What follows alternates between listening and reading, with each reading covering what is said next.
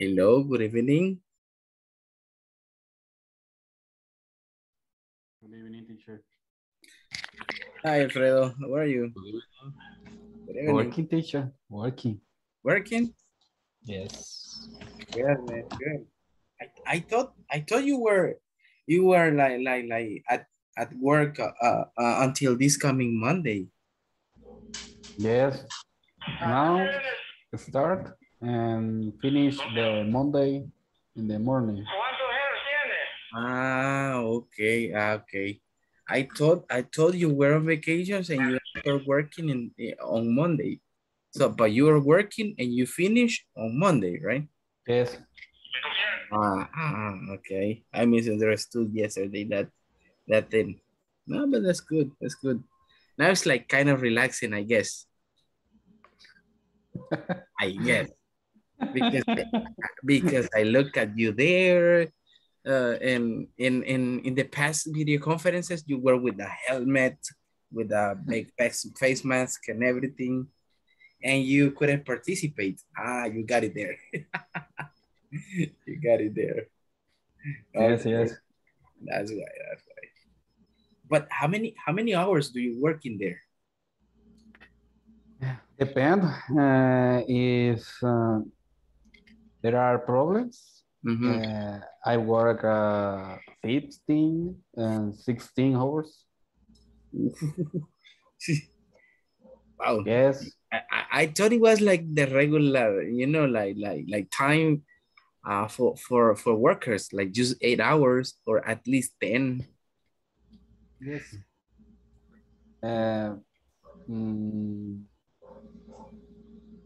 Por mi trabajo, por mi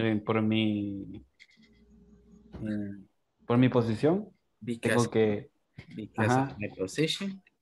ajá, tengo que trabajar supervisando hasta 16, 18 horas a veces, dependiendo de ahí. That's a lot. Mi horario es entrar a las 6 de la mañana y la salida si no está escrita. You just know that you enter at 6 in the morning and that's it.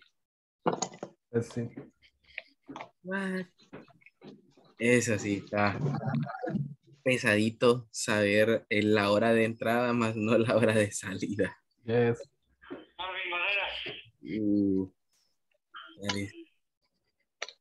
That is super. Es la vida del pobre, teacher.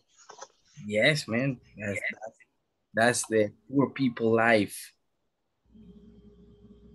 You know what? You know what is the worst? That sometimes you work a lot and the payment is not good. Ahí sí es triste. Yeah. That's the bad part. There are some jobs in which you work a lot. There is a lot of pressure, but the payment is low. Very, very low. The payment, no bad payment. No, good. In that case, it's good because of the Yes. position. But there are some jobs in which the payment is really, really bad and the work is a lot. Yeah. But as Amilcar says, like, that's part of our life, right? That we got to do. We want to buy things. If we want to, like feed our families, we got to do that, right? That's what we have to do. Habló de West allá por la zona donde vive, teacher. ¿O cómo? ¿Habló de qué zona? No, it's likely, even though... Porque si vive una realidad y como la que describió en el campo. No, man. Los trabajos del campo son malísimos. Son bien trabajosos y la paga mínima. No, I mean, not only in el Yes. not only en campo, es everywhere. Inclusive la ciudad, trabajos, especialmente, aunque no lo crea, hay ciertos trabajos para por ejemplo, en algunos sectores, con los profesores de cualquier el trabajo a veces And just imagine the work of a teacher, man. A veces el docente se lleva trabajos para la casa, right? To do them in there, you know, like calificar and all those things, exámenes, tareas, and everything. And that's a job that is not paid. Okay. Okay. Más con eso de las pensiones. Ah, yeah, man, that's hasta llorar dan ganas, ¿verdad? Cuando se acuerda uno de eso. But anyways, what can you do, right? All right. Good evening. Good evening. Mm, How are you? Hey, teacher, by the way, I printed the verse that Gilbert give last tonight or last night. Yesterday. Last night or yesterday. The one that okay. 33 páginas y como 3 acá, pero esa la hice revés y derecho. Ajá, okay. Así que ya comencé a revisar ahí los verbos. Okay. Le ganaste a Matías ahora. Entonces. Good, man. Sí, good. cabal. Hey, what about Matías? Yeah, I mean, I don't see Matías here. Probably he's going to connect a little bit later. Está exprimiendo ahorita los verbos. Yeah, print it. ¿Cuánto te poder? Me va a decir ya. Now, you know what you can do, Amilcar, is in your free times, you can do or set up a goal. Okay, set up a goal. What you can do is just learn or try to learn one verb in one day. Un verbo por día. Yes. Yeah, I mean, don't do more than one because it's not beneficial for you. It's only one per day. All right. And try to practice as much as you can, and that's it. All right. That's it. It's like one by day. I knew the Canadians. He say me. I remember. If you were to learn more verbs in different time o tiempo, me dijo, tú podrías aprender inglés más rápido de lo que piensas, me dice, porque me dice, mi idioma se basa mucho en los verbos. Me dijo una vez eso. Si tú pudieras aprender verbos, en poco tiempo estarías hablando inglés. No, Así que vamos a tomar la palabra. Yeah, vamos a comenzar a practicar. Para los que tienen buena retentiva, sí. Exactly. No, I mean, and it's not that. Listen. If you put what you learn into context, there's no problem. You can get it. You can do it. It means that you have to set up goals and you know, like, and you have to have discipline. That's what it counts in here. Because if you don't have discipline for yourself or what you're doing, you won't do it. You won't do it. Si usted no tiene disciplina y quiere alcanzar de verdad ese objetivo, no lo va a hacer. Yeah, I mean, what I tell my students is like, lo que generalmente les digo yo a mis estudiantes, así los de clases presenciales y todo eso, que trabajo con adolescentes, es que el tiempo que dedican en los videojuegos o en pasar compartiendo puras cosas sin beneficio en redes sociales, en all those things, se pasan horas y horas. Hay muchos que me dicen que pasan hasta 7, 8 horas metidos en redes sociales, en all those things. Si dedicaran ese tiempo no sé, a aprender un oficio o por lo menos, no sé, tratar de practicar un poco el inglés, imagínense el nivel que tenemos. Just imagine the startup that they will have. It will be amazing, right? But as I told you, I mean, it depends on how motivated you are and how, you know, like discipline that you might have with that. That's what it matters. I agree, teacher. Yeah, that's what we need. for everything. Si ustedes no se esfuerzan por algo, nunca lo van a lograr, right? Eso sí Algo es. que That's what it si is. solo, sí, porque si solo estamos en inglés mientras dura la clase, es mentira. Vamos a cursar los 18 módulos y nos vamos a quedar bien escasos. No, and you have to have dedication for everything. Si ustedes no trabajaran, o sea, si ustedes simplemente trabajaran por, ¿qué? Demasiada obligación y que todo lo encontraran súper pesados, ustedes en realidad no estuvieran donde están, en sus trabajos donde están, right? Pues alguien más ya hubiese ocupado su puesto, ¿no creen? So everything needs a dedication. That's what I said, right? Como dicen muchos, Okay. lo bueno cuesta, right? That's I mean, nothing that might be good is easy. Nothing. There is always something to be sacrificed, right? And put effort on it. That's what I really, really believe. And I think you do too, right? I think you too. All right, people. Just give me a second. I'm just uploading some things because we need to focus on what we were doing last class. Okay, we need to be. Let me check. We need to continue with yesterday things. But let's pass the attendance list first, and then we're gonna do it.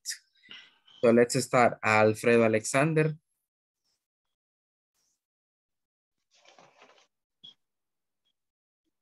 Okay, I think he got busy. All right. Milcar Cañengues.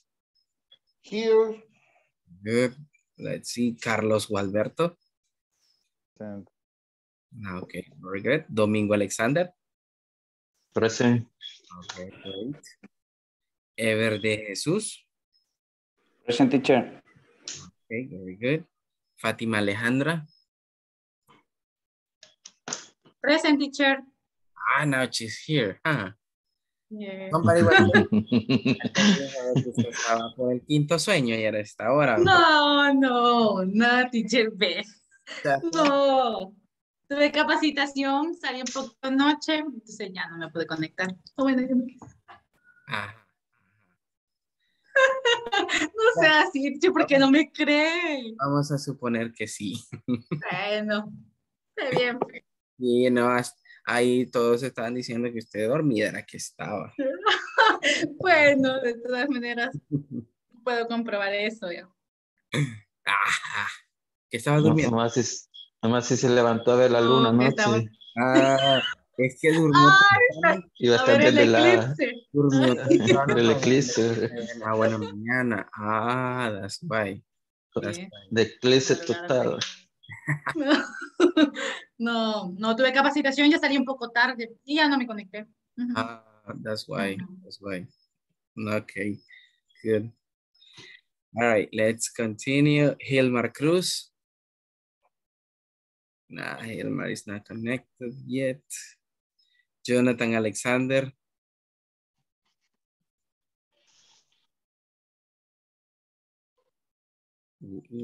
Jonathan, are you there? I think he's there, but he has problems with the internet or something like that. Let's see, let's continue. Jorge Elvir. Present. Okay, good. Jose Matias. Not yet, right? Okay. Carla Benazir. Neither Carla is here. Marco David. Present. Okay. Maritza Alcira. Present. Very good. Marlon Alberto. Okay, it's not here yet. Mauricio Alexander. No, okay, no here. Romeo Alexis.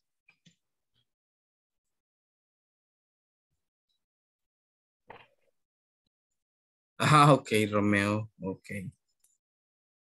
Let me see. Rosa del Carmen. Present. Okay, very good. Vanessa Odette. Present, teacher. Very good. William Eduardo. Present. Okay, good. Jasmine Melanie. Present. Present. Okay, very good. Jennifer Noemi. Present. Very good. Let's see, Natalie's not here. Stephanie Lisette. No here yet. And the last one, William Alberto, which is not here. Okay, good. All right, people. We're gonna start with the feedback and some parts of the previous verb that we did not finish yesterday. Okay, from the ones in the manual. All right, we're gonna continue with that today. Okay, but what do I really want to do with you today right now is just a short feedback first, and then work on the exercises, of course, related to that topic, just to finish it, and then start the new topic. But just to start, what do you remember from yesterday's class? What was the main topic from yesterday? We have some we saw present perfects. Present perfect. Okay. And what is the present perfect? When do we need or when do we use present perfect?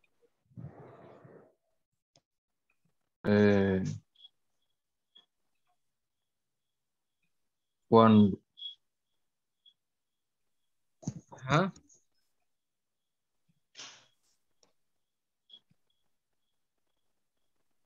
When we use the verb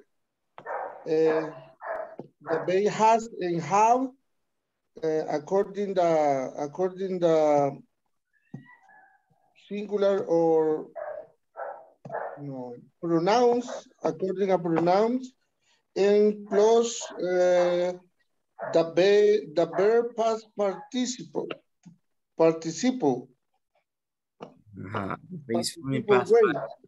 But what is the definition that do you remember the definition that I gave about the present perfect?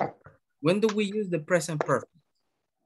No sé cómo se diría, pero cuando no ha terminado la acción, digamos, o el tiempo del... The finish no action. Okay. Lo que uno ha hecho. Ajá, y todavía no ha terminado el tiempo de... No, ¿cómo de la acción. No, lo que uno ha hecho. O sucederá otra vez, va a suceder otra vez. Y que puede darse de nuevo o se va a seguir puede dando darse de nuevo. Ok, así. Ok. Que no es que se mantiene la acción y todavía estás en acción.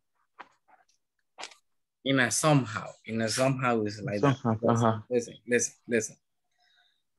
We use the present perfect to talk about actions that started in the past, comes to the present, and continues to the future. Okay? Una acción que inicia en el pasado, tiene relevancia en el presente y existe la posibilidad de que continúe teniendo relevancia a futuro. Es una acción que no ha terminado, no ha finalizado. Okay, that's what we have as a definition for present perfect, right? If you remember, we were given a series of examples, okay, like related to that. Okay, let me see, let me check. Give me a second, people. Somebody is just having problems.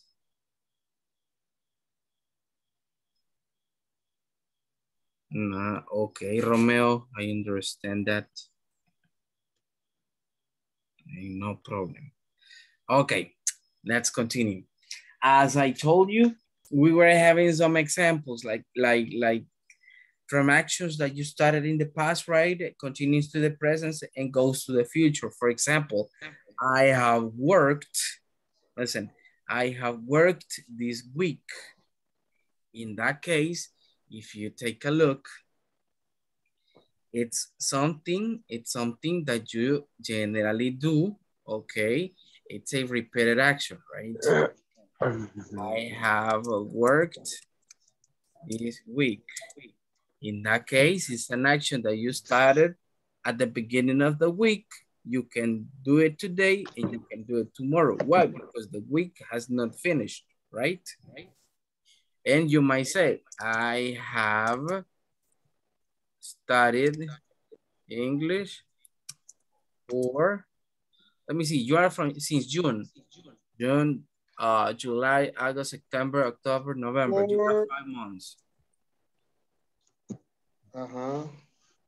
For 5 months, okay? So take a look at that. In that case, this action that we got over here started 5 months ago. Comenzó hace 5 años. Y es una actividad o es una acción que no ha finalizado. Why? Because you still continue in classes. It means that it has not finished yet, right? So it means that it has relevance in the future. Why in the future? Because if you got the possibility to continue the process next year, you will do it, right? So that is an action in the future. So you see, it's an action that started in the past. You are developing the action right now in the present, and the action continues to the future, right? ¿Por qué? Porque apenas vamos comenzando, okay? El básico, right? Básicamente. Y luego, good evening, everybody. Hi, man. Good evening. Late as always, right? All right, good. So in that case, that is a very, very interesting and clear example, right? About something that you started in the past and you got still relevance in the present, and there is a possibility to have the same meaning in the future, right? Siempre va a seguir teniendo esa relevancia hasta que esa actividad se dé por finalizada. Entonces, ya una vez finalizada la actividad, ya no se puede utilizar el presente perfecto, right? ¿Por qué? Porque no podemos usar time expressions como yesterday, last week, last night, last month, last year. It is not possible. ¿Por qué? Porque para esas time expressions básicamente describen algo que ya sucedió. Y acá es una acción que todavía sigue, ok, en continuidad, right? That's what we can be giving up, giving into this thing. All right, I don't know if you have any questions with this, people. No sé si tenemos alguna duda hasta acá. Something that might arise. No. Okay, good. Just give me 1 second. I'm going to erase this thing because I do really need to show you something. Give me 1 second, people. I gotta put the things that we are supposed to be working today. All right, this is the one. Okay, let's remember this is just a general, okay, from yesterday's class. And we got this. If you remember this part, we did not finish this. It says, how do you use present perfect? It says in here, look, use the present perfect to talk about unfinished actions or states or habits that started in the past and continues to the present. Ah, pues acá básicamente hablamos sobre una acción que inicia en el pasado y continúa en el presente, right? So that's the way how we can do it with this structure. Y tenemos un poco ahí de una manera un tanto más general la estructura, right? Subject plus adjective, have or has, plus verb, participle form, plus complement. Okay, we got here a series of examples. All right, Domingo, help me out reading the first example, please.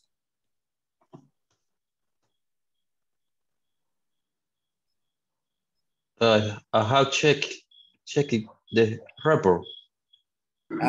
checked Oh. the report. I have checked the report. Repeat. I had checked the report. Okay, very good. Thank you. Amilcar, let's read the other one. Okay. They have not replaced the battery. Okay, they have not replaced the battery. Let's remember, ¿qué hacemos simplemente cuando tenemos una oración en negativo? Colocar not después del have, right? And we got it negative. Okay, very good. Let me see. Hilmar, let's read the next one, please.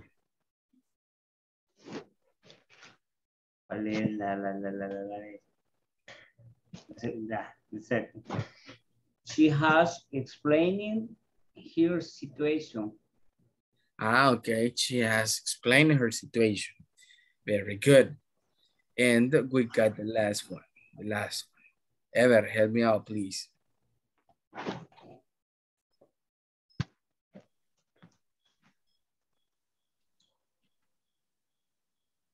The team has not had that kind of problems. Okay, the team has not had that kind of problems. Very good. So basically here what we got is just the negative version, right? Just by adding not. Okay, good. Because that is something that we have already done, okay? We have already done on it. This is the thing that I want you people to do it, okay? And it says, look, write affirmative and negative statements using, sentences using the prompts. How come? Check this out. It says, Mario changed the fuse. Okay, in that case, look at that. What do we need to do over there? Eso simplemente son como pequeños prompts. ¿Qué significa una prompt? Básicamente son pequeños como abonos a una oración con las cuales nosotros tenemos que unir, ¿ok? Unir con la estructura. ¿Será? ¿Ok? El presente perfecto. ¿Cómo así? Check this out. Mario. It has to be Mario. Has Changed. Like this? We did ed change. Okay, very good. The Fuse. Very What good. is the fuse, teacher? Fuse means fusible. Okay. Yes. Mario has changed the fuse. So you see, y aquí ya tenemos la estructura, okay? We got the structure over there. So, básicamente esto es lo que vamos a hacer en esta parte acá, okay? In this area.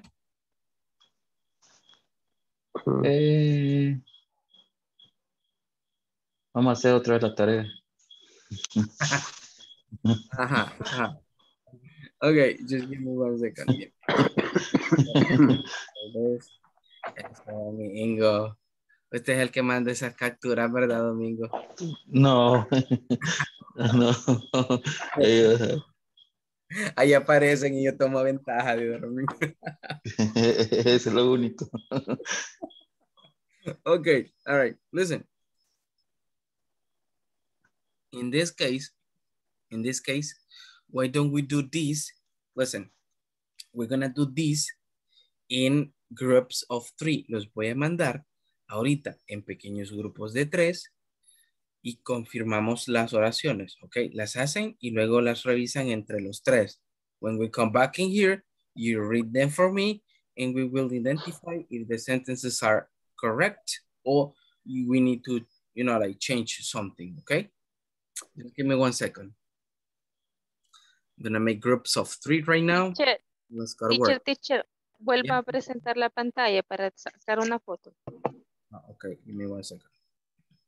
There you have. Thank you. Ahorita la tomo. Gracias. Okay, very good. So I'm gonna stop sharing and I'm gonna make you, let me see, you are 19 right now.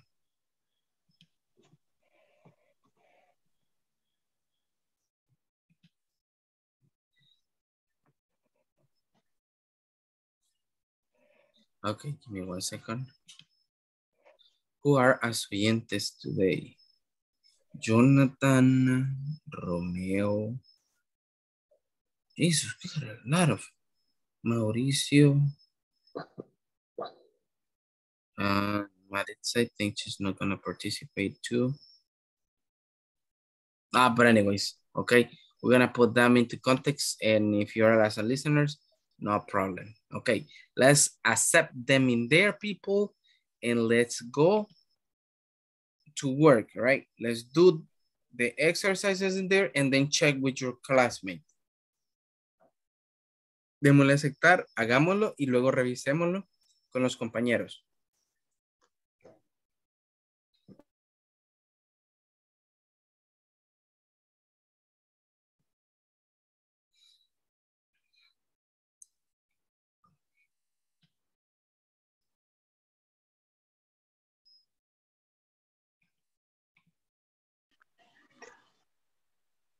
Home or work? ¿La comparten ustedes o la comparto yo? ¿La tiene usted, Rosa? Sí, Comparta. ahorita la pongo. Oh.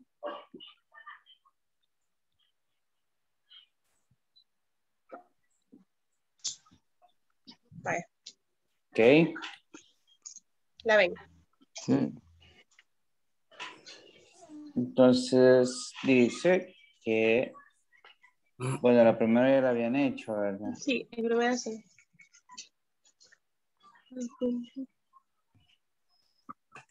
Pues no sé si lo hacemos grupal o lo hacemos individual y después comparamos, no sé qué dicen Una ustedes. por una vamos haciendo. Una por una. Digo yo, es rápido. Sí, está bien. María has changed.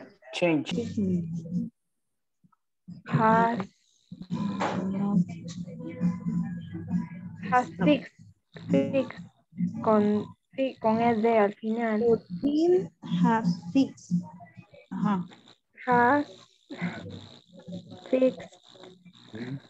El dúo dinámico de las chicas poderosas. La Jennifer se ve bien cambiada, así como con el cabello planchado, más otro look. La verdad que sí, es que uno cuando se baña. You look nice. Thank you, teacher. Ya, y el estrés ya es menos, por eso también. Sí, también es cierto. Vanessa, yo extraño el look del cabello rojo. Yo creo que la última vez la vi con el cabello it's oscuro. true. Yeah, it's true. No. What Ya happened? no. What happened with that? You dye differently your hair? No, teacher, in my work. Because of your work? No. A mí me encantaba el color rojo, se le miraba súper vane. Y me costó. And you were like crying and changing the color. I'm sorry. Todo por trabajar. Yes. Así es la vida. Teacher, se me olvidaba. Ayer me quedé con la duda de cuál era la pronunciación. ¿De equipment o de equipment? Equipment. Yeah, equipment. Okay. That's the pronunciation. Okay. Equipment. Number 4. Jenny has not. No se ha detenido. Ajá, la producción no se ha detenido. No deja detenido. ¿Quién dice que no? Fátima. Hi, Fátima. Hola, teacher. Hola, teacher. Ay, ay. How you going? ¿Cómo vamos acá? Are you about to finish? No, voy en la tercera, voy apenas. Yo, no sé si Okay. domingo. Aren't you doing it together? ¿No lo están haciendo juntos? ¿Cómo no? Estamos en la segunda. Al mismo terminando la segunda. Perfecto. Iniciando Okay. la tercera. Ah. Our team es ellos. Very good. Muchos jóvenes. Very good. 14. Y sería el use de have. Ok, entonces pongámosle has. Teacher, Ay, corríjame, ¿verdad que vamos a ocupar, el has se ocupa para we, they y ¿qué ver? Para ella y él, ¿verdad? No. Es para No. No, es cierto. it es has. Ajá, correcto. Ajá, y have es Es para I y you. I, you, we y they. And plural nouns. Plural nouns. Ok. Yes. Muy bien. Very Entonces, good. the production es Hansen. Hasen o hasn't, ¿verdad? Cualquiera, si la puede ser contractada, no problem. Ajá, entonces sí, entonces. Hacen stop. Ok. Stop there. Ok. Va. Y la número 3. Our team have not. No, solo have porque no tiene, no es negativo. Ok, sí. Has fixed the equipment. Our team have fixed. Sí. Creo que sí, ¿verdad? Our team has fixed.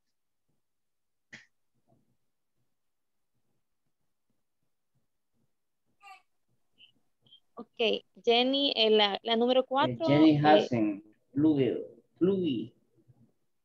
Flugy, ¿verdad? Has not. Jenny has not. Okay, people. Let's continue. How do you say blue? Continue. What do you mean that? How do you say? Plugged. Okay. Plugged with D at the end. Okay.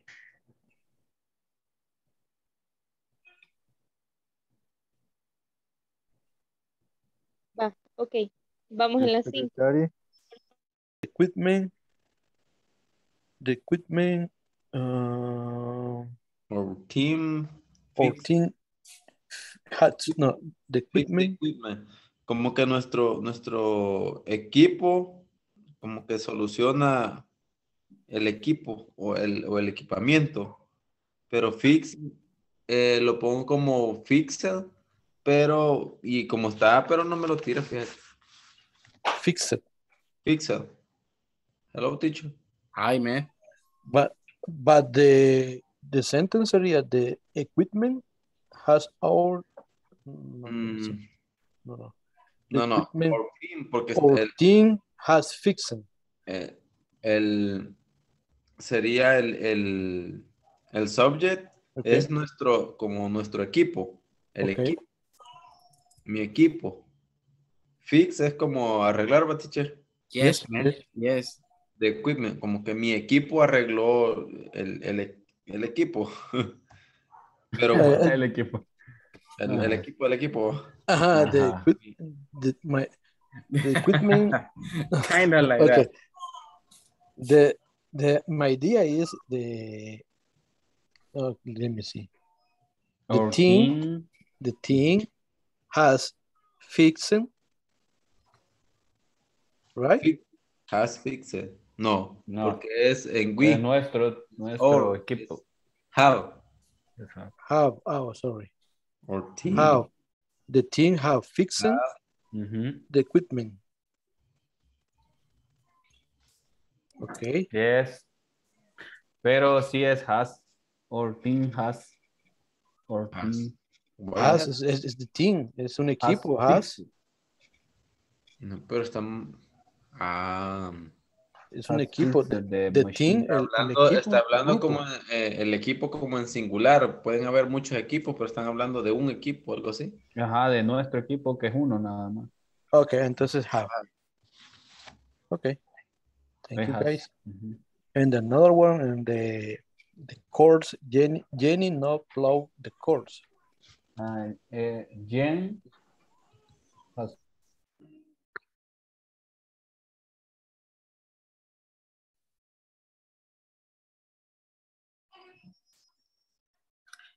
You both are sick, right?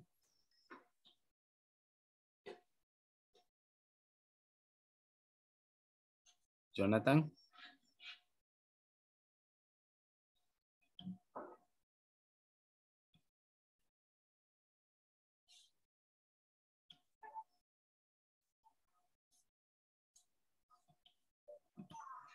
Entonces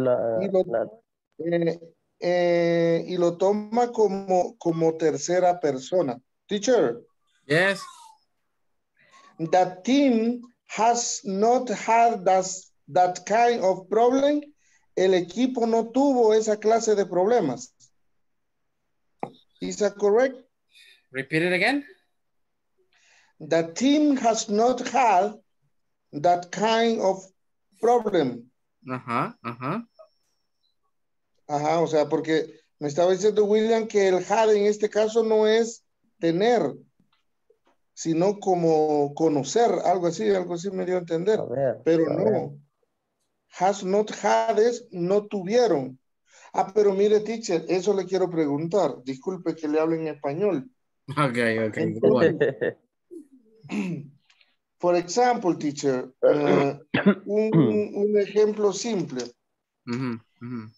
Eat, usted puso ayer el ejemplo de este verbo, eat, comer. Ajá. En post participle, eaten. Eaten, ajá. O eaten o item, ok. Eaten, Entonces, item es comido. Yes, yes. Es que verdad, teacher, que en pasado participio, en presente perfecto, los verbos siempre van a terminar como ado o ido. Yes. El verbo siempre va a ser la Yes. entonación esa, ¿verdad? Es lo que les quería explicar yo a Milka. Yes. Sí, pero en este caso ellos no han tenido esa clase de problemas. Ajá, esa clase de problemas. Vaya, sí ya le he sentido, así. Ajá, ok. Es que siempre los verbos ahí... Sí, yo te lo estaba traduciendo en pasado. Ellos no tuvieron. No, that's not past. No, ellos no han tenido. Ajá, sí? Exactly. Ellos no han tenido. Ok. Entonces los dos estábamos... Bueno, yo estaba errado en la traducción. Ajá, es que sí. Sí, pero tenías razón en eso. Teacher. Ajá. For example, in the example number 3. The part 5 dice our team fix the equipment o equipment. Entonces yo puse our team has fixed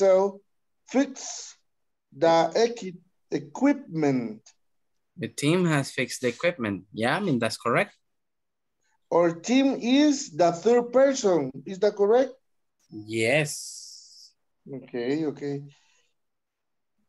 Aunque diga or o our, aunque diga nosotros, nuestro, pero no está hablando de nosotros, sino de algo de nosotros, ¿verdad? That's correct.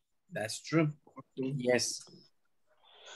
Ido, ado e ido, así deben terminar los verbos. Sí, así termina. Perfecto. Yes. Eso no lo sabía. Esa era la pregunta que hacía, teacher. Okay. Okay. Glad you have understood that. Hi, Matthias. Good to see you, man. Good evening. Good evening, man. ¿Qué pasó, Matías? Hi, mister. ¿Tuviste algún problema?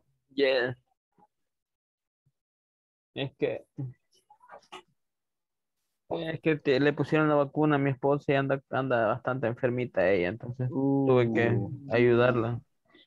Sí, está bien. Tercera dosis.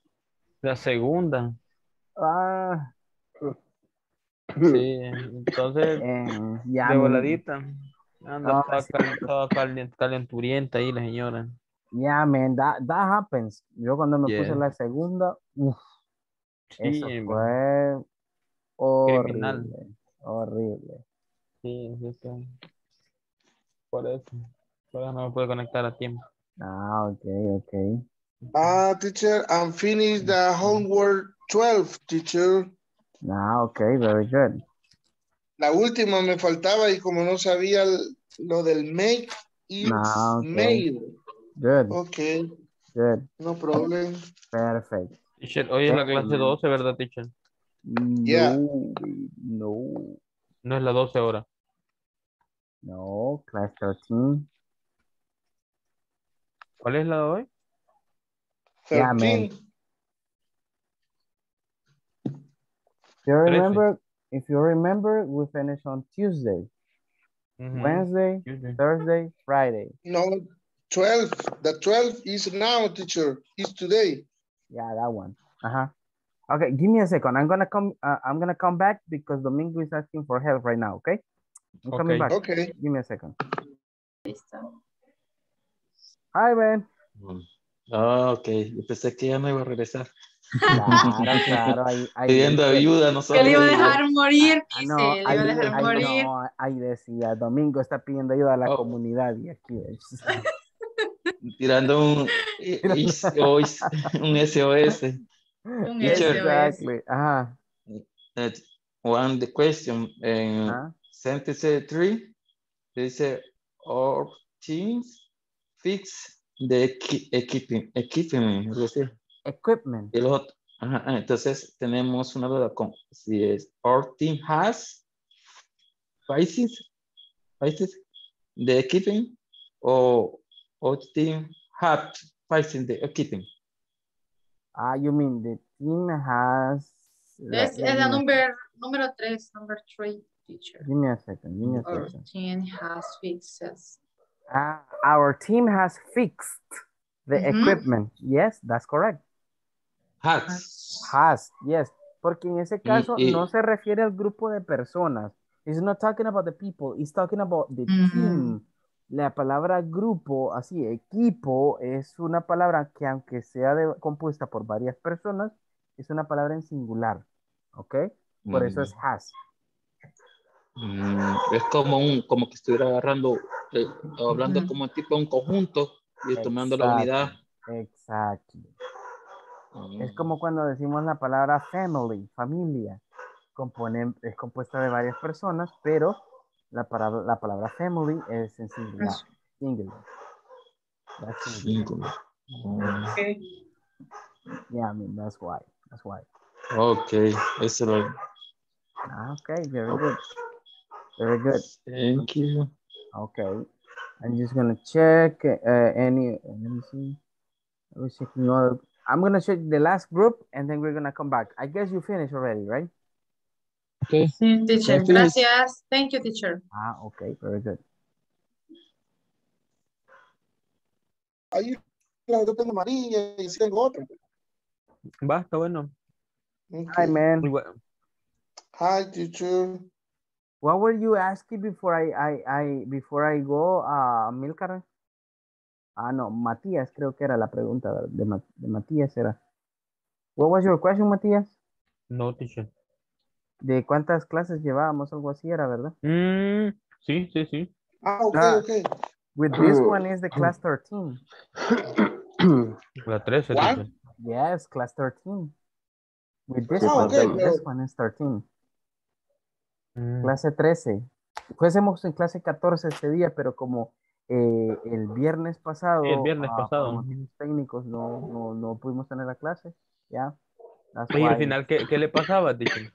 Fíjese que en realidad la computadora, o sea, tenía internet y todo, pero nunca me dejó acceder a Zoom. Y eso que la reinicié 2 veces en everything, nunca me dejó entrar a Zoom. I don't know why. No probó meterse con el, no, pues con el teléfono es bien feo, ¿va? No, es que el detalle está en que como hay que convertir el Hay que hacer. video, upload it on YouTube and everything. Entonces, No puede trabajar con el con teléfono. el teléfono no se puede. Ya, not possible. That's why. Bueno. Aparte de que se tiene que proyectar algo, una presentación, that's difficult on the phone. Yes. Y no lo regañaron, dije. Not because when something like that happens, cuando algo así sucede, pues son problemas técnicos, pues hay cosas que está fuera de las alcance de manos de nuestras uno. manos. Exactly. Como cuando llueve o pasa algo, right? Teacher, Que le iban a regañar. issues, I don't remember it, the mean. Issues. Issues. Issues, okay? Issues, right? Así se escribe. Yes. Issues. Yes. Issues son como problemas. Dificultades. Inconvenientes. Yeah. Okay. Pero usted sinónimo dijo que... problems. Sinónimo problems. Pero solo en determinadas situaciones era eso y luego tenía otra connotación. No, generalmente cuando hablamos de issues siempre está relacionado a problems. When you have problems. Es otra forma, issues es otra forma de decir problems. And that's it. Un sinónimo. Yeah. Es como look at it. Exactly.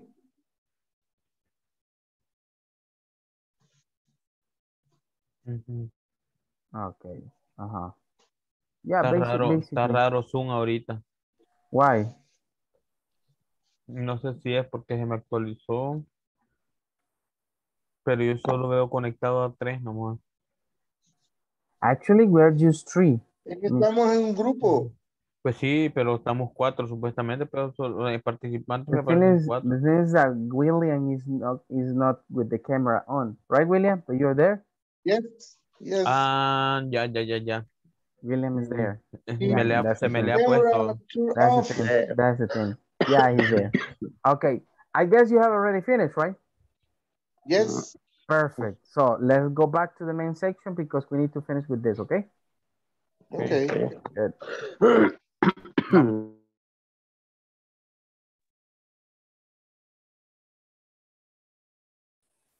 Hello, sir.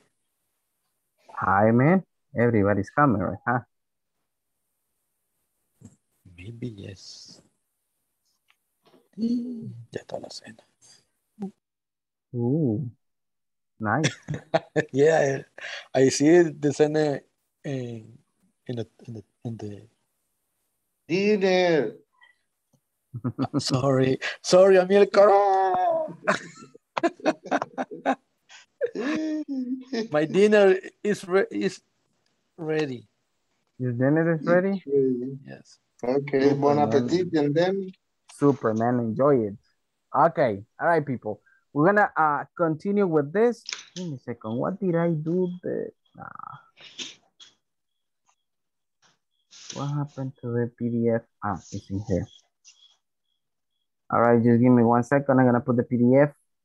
Apparently, it stopped working. Okay, but it's this one. Okay, I'm gonna show it up in here. This one. Okay, let's see what you got in here, right? Let's see what you got in here.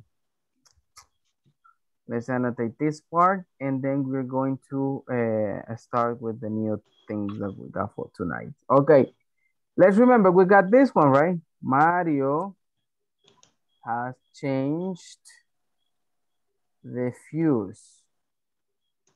Now, the second one, any volunteer that give me the second one, please? The production has not stopped. The production has not stopped. Stopped. No sé cómo se pronuncia.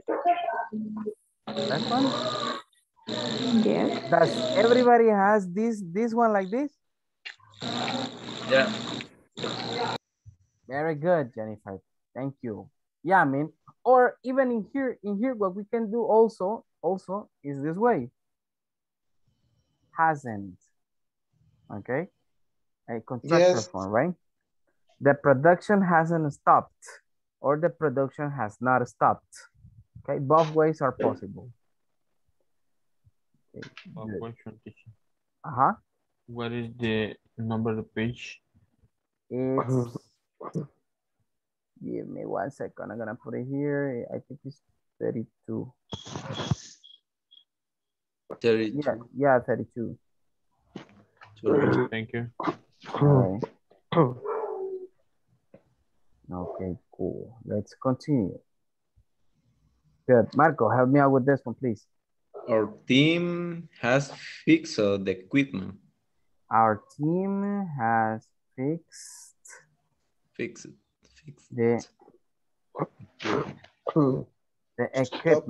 equipment. Okay, very good. There you go. Our team has fixed the equipment. Good. Fatima, give me this one. Jenny has not plugged the course. Has not? Has not plugged. Plugged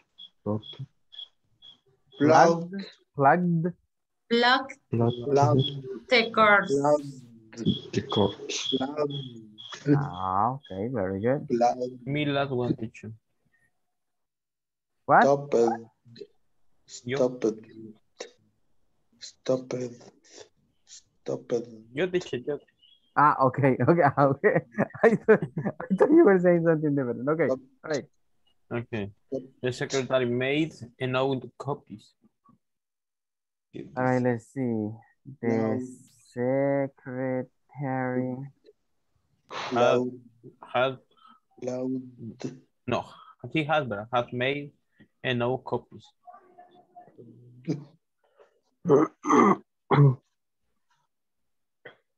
Okay, good. The secretary has made enough copies. Enough copies. Very good. Let me see one that might be participate. Ever, give me the last one. The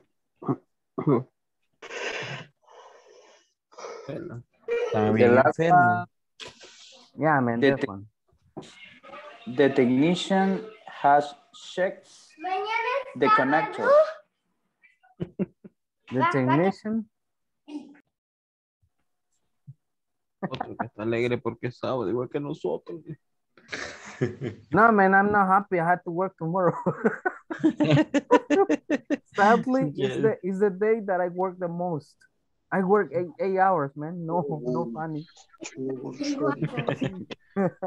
Ever, repeat the sentence. The technician has checked the connector.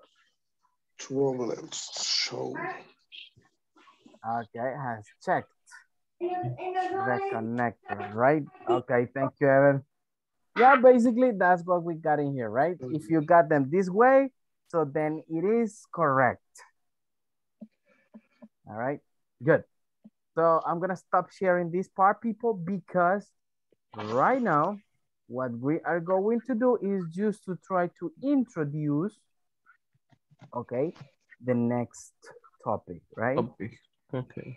Sure. The 10. Sure. The 10 list. Yes, of course. Right now, we're going to pass the attendance list, and then we're going to continue with the topic that we are going to be developing the rest of the class. Give me 1 second. Amilcar, you were about to say something? Yes. Could you repeat the verb stop in the past? Participate. Stopped with T at the end. Stop. Employed, teacher. Plugged. Plugged. With D, con D al final. Plugged. Okay. Solo quería entender la pronunciación. Okay. Very good. Let's see. Alfredo Alexander. Present. Excellent. Amilcar Cañengues. Here, teacher. Good. Carlos Gualberto. Present, teacher. Very good. Domingo Alexander. Present. Nice. Ever de Jesús.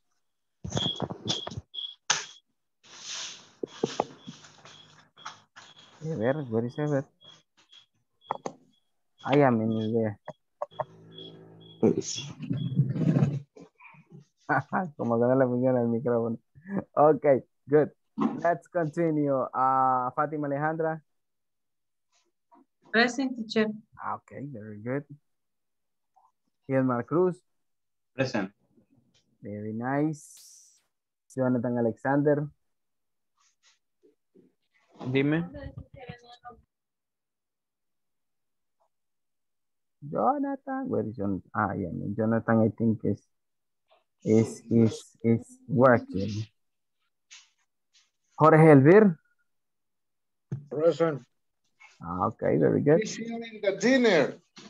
Now you're having dinner. Enjoy it, man. Yes, Present. thank you so much. Present, teacher. Jose Matias. Hey, I haven't even mentioned you. Yes. Okay, good. Carla Benazir.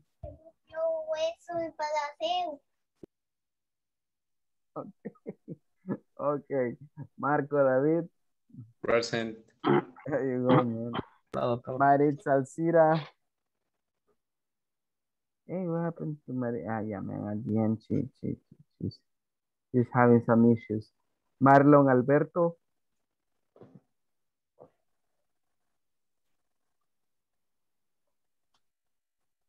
Marlon was here.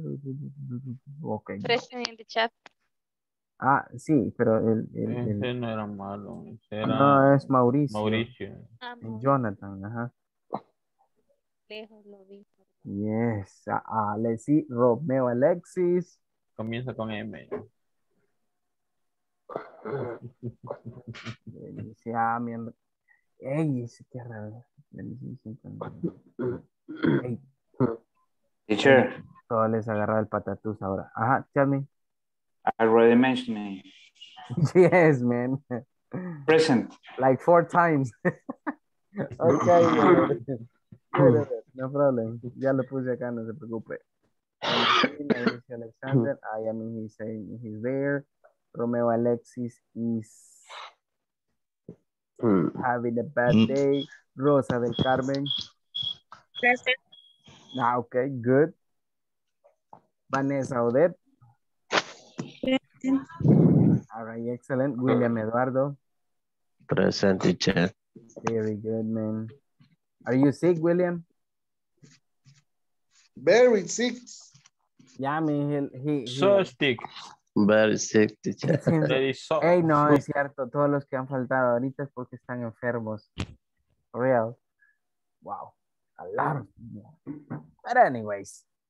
En el módulo anterior creo que Alfredo tenía chikungunya, Alfredo. Chikungunya. Okay. O Zika. Sí, para que. Really? I have COVID. Yes. I am survivor. Yes, Congratulations, mister.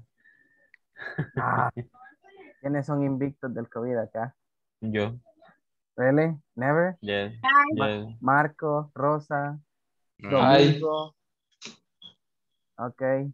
You use those ones? Fatima? No? You got COVID, Fatima? ¿Te dio COVID? Okay. Good. Tiene la antorcha. Survivor. Yes. A mí cuando me vacunaron para esas cosas, hambre me dio. Como que vitamina me habían dado. Eso le dio a mi hijo, yo no le creía. Me dijo, a mí hambre me ha dado. Y yo, no. Sí, cómo no le. No, sí. Let's see, Jasmine. No, a mí sí, la primera, yeah, I mean, I was like happy, everything. Inclusive, Me too. Vine aquí a dar la última clase con el grupo el módulo pasado. You know what? Ya, sí, de las últimas clases eran. Luego me fui a poner la otra. You know what? Esa sí me dobló con todo. Yeah, man, no fui a trabajar por el siguiente día. I was with fever, with pain in the bones and everything. ¿Y que trabaja, teacher? Yo pensé que solo aquí trabajaba. No, man, I work during the day. Yes. Sadly, pero como dijo Amilcar, right? Que solo La daba vida, clases, porque no dice, trabajaba. dice Amilcar, la vida del pobre, dice Amilcar. Yeah, man, we gotta work, right, Amilcar? De nosotros los pobres, diría yo, teacher. Ah, Yes, man. incluyéndome. Yes, man. Me too, me Obviously, too. everybody, man. Yeah. Yes. I am very poor, very De poor. todos, Amilcar. Si Yeah. no trabajáramos. Si No, tuviéramos exactly. Exactly right. Yeah, I mean that's Somos true. ricos sin dinero. Everybody, yes. No es que tenga necesidad, dice. Solo que falta la por comida hobby y no trabajo, trabajo. ¿verdad? Por hobby trabajo, ¿verdad? Ah, Yes. por eso cuando me gane la lotería no me van a ver acá otra vez. Pero anda un 20 al menos en la cartera now. Ah. No, No no, sabe ni qué es eso. es un decir, Ah, Amilcar. yo pensé que era su vecino. Just saying, Que muchos quieren ganársela y nunca no, hombre, juegan. este Ah, pues Amilcar, va a hombre. seguir trabajando, va a seguir trabajando entonces. Ni conozco esa cosa y ni le entiendo. Pero no hay Ey, pero que es bien fácil, vos. listen, pero no hay que ser como ¿Ya te la ganaste? listen, pero no hay que ser, No, yo sí no lo juego, mira. no hay Va, que ok, dice 20, voy a buscar la tabla porque no sé qué cayó. Ah, money. Good, man, good. That's the way. That's the way. All right, Jennifer Noemi. No, me. Present. I mentioned it, Jasmine, and you said present. Ah, Ya está. Ya ni se acuerda. All right, Jennifer. Okay, good. Let's see. No, Natalie's not here. Stephanie Lisette. She's not here, right? And William Alberto. Present. Okay, perfect. We got over here, people. All right. Okay, give me 1 second. I'm just, what did I do my presentation? Jesus Christ. It's me here. Give me 1 second, people. I had lost the presentation. Today's topic is like a very interesting one. From this topic, we're gonna make 2 classes. From this topic, yeah, we're gonna make 2 classes. We're gonna make part 1 and part 2. The part 2, we're gonna make it next week. Yeah, on class 15, we're gonna make it.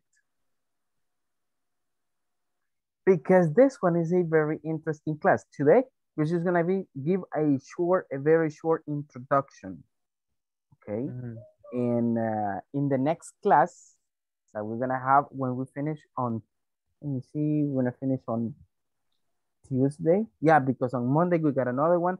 On Tuesday, I am going to bring a complete list about these things, idioms. So this is the video conference 13, and it says how to use idioms, part 1. Check this out. All right. What we got for the class agenda, review from the previous class, lo que acabamos de hacer, right? Questions to discuss that we're gonna see on the manual, how to use idioms, okay? And then we're gonna have a short conversation in the manual. After that, we're gonna do a series of exercises, and that's pretty much. We're not gonna stop that much. Okay, vámonos a esto que realmente nos interesa. Idioms. Have you ever heard this word before, people? ¿Alguna vez han escuchado esta palabra antes? Never. No. Really? Never? Idioma. Idioma, pero en uso. Generalmente cuando escuchamos la palabra idioma, ¿verdad que lo primero que se nos viene a la cabeza? idioma. Pero en realidad idioma se dice language. Oh, es cierto. Idiom, He vivido engañado toda mi vida. Es cierto. Me too. Really? Mi profesora de quinto era idioms, o era idiota o era idioms. Idiom. No, yo decía que era en plural. La palabra idioma es language. Por eso decimos the English language, right? No idiom. Okay, what is an idiom? Listen, este es uno de los temas que yo consideraría que es un tanto más complicado, inclusive de poder transmitir y de poder ustedes como receptores, como estudiantes, poder percibir más. Why? Porque un idiom, listen, un idiom en realidad, si usted lo pone en el traductor, no le va a traducir lo que realmente significa.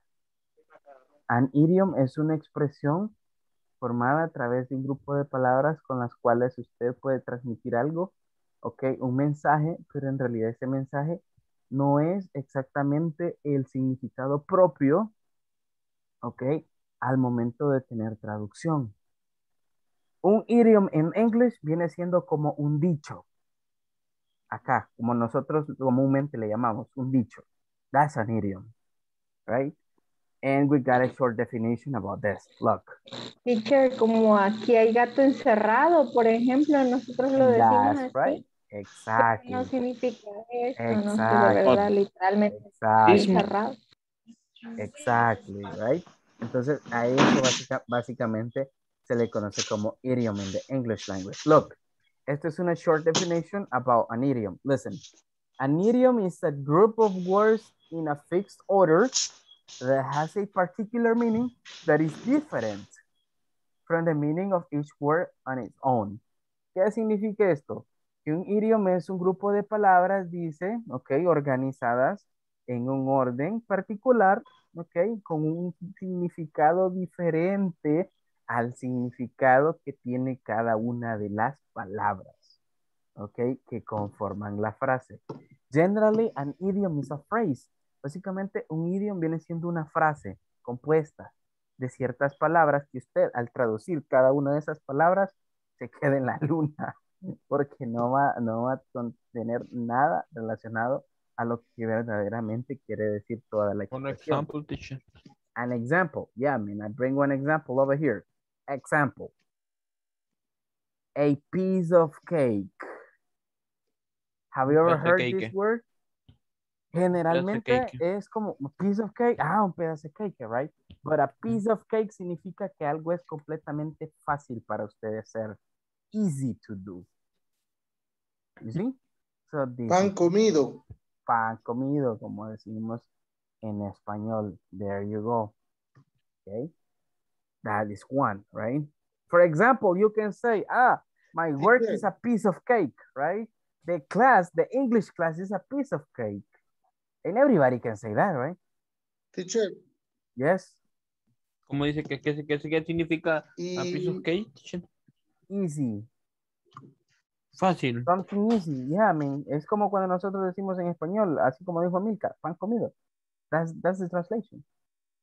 Pero una pregunta. Ajá. Si un idioma es eso, del lado de nosotros que aprendemos el inglés, ¿será igual para alguien que quiera aprender nuestro idioma cuando se llega a los refranes o a los... Al caliche. O a los... No, man, no. Listen, Amilcar. El inglés es uno de los idiomas más sencillos de poder aprender. El español es uno de los idiomas más difíciles de poder aprender. Solo se le pone el tiro el mandarín, el ruso, el español. Yes. Yes, es por el asunto de los synonyms and all those things. Los procesos son mucho más complicados. Más que todo por la gramática, sinónimos, antónimos, and all those things. El latín es peor. Es que decían los americanos la vez pasada que hasta para putearnos somos mágicos, decían. Very special. Tienen sentido cada una de las malas palabras que se dicen. En cambio, ellos solo tienen una mala palabra. No, man, just imagine. Just to put an example, Amilcar. Supongamos que un gringo o una persona, ok, o una persona que de verdad quiera aprender español, ok, y se ponga a aprender español y diga, ok, cool, listen, ya aprendí español, I have learned Spanish, I know how to deal with words and everything, voy de vacaciones a El Salvador. Good. Viene acá bien con todas las energías and everything, right? Good. Y se viene a dar cuenta de que acá, a lo que él le llama dog, like an animal, acá se le dice chucho, se le dice perro, se le dice canelo, se le dice kaiser, se le dice el can, whatever. Tiene a lot of meaning. Y para él simplemente es dog, and that's it. O perro. Exactly. Y lo aprendí el español, va, perro. Yeah, I mean, just imagine. Chucho, papá. Es como decir, teacher, Ajá, ajá. es como decir, préstamelo. Tiene diferentes Exactly, right? significados. Ajá, imagínense. Ajá, look. Just imagine. Eso es muy peligroso. Just imagine. Y ese gringo se cruza con Amilcar y escuché a Amilcar decirle a su esposa o a alguien, hey, tráeme ese volado. Y dice, what the heck? What is that? No, ¿verdad? Entonces van a estar completely lost. So you see, entonces, like, dependiendo de las regiones, así viene siendo el tipo de Spanish, de español que se suele hablar. Entonces, a lo que vamos es que el español es uno de los idiomas más complicados para aprender. Very complicated. Okay. Because of that. All right. Another example, teacher, a piece of cake. Break a leg. That's another one. What is break? This is a good look. What is pierna? What is break? No, esa es break. Buena suerte. Good look. No, good look. Good look es buena suerte. Listen. Break a leg. Break a leg is the similar. Listen. En el teatro lo usan. Listen. Yes. Listen. Break significa, romper. Literally, right? A Rómpete leg, una pierna. Generalmente lo que dice Jorge y lo que estaba diciendo creo que Amilcar también. No, Matías, suerte. Matías, es cierto. Generalmente esta palabra nació en los theaters, teatros, donde dicen rómpete una pierna, break a leg. Significa good luck, buena suerte. Ok, hoy es aplicable. Teacher, es como psicología invertida, le desean el mal para que no le llegue. Kind of like that. No, pero ahora vaya, Porque supongamos que otra usted va a hacer dije, una... Porque aquí algunos dicen, ay, que te pase el tren, por decir algo. Okay. Pero ahí te lo desean, ahí te lo desean. Ahí te lo desean. Y te desean con todo el amor del mundo que te atropellen. The Pacific Train. Okay. No, pero váyase por la sombra. Acabar, va por ejemplo. Caminar por la sombrita. Okay, all right. So in that case, it's like when you give a presentation or when you're about to show a presentation, Amilcar, and somebody tells you break a leg, it's like, good luck.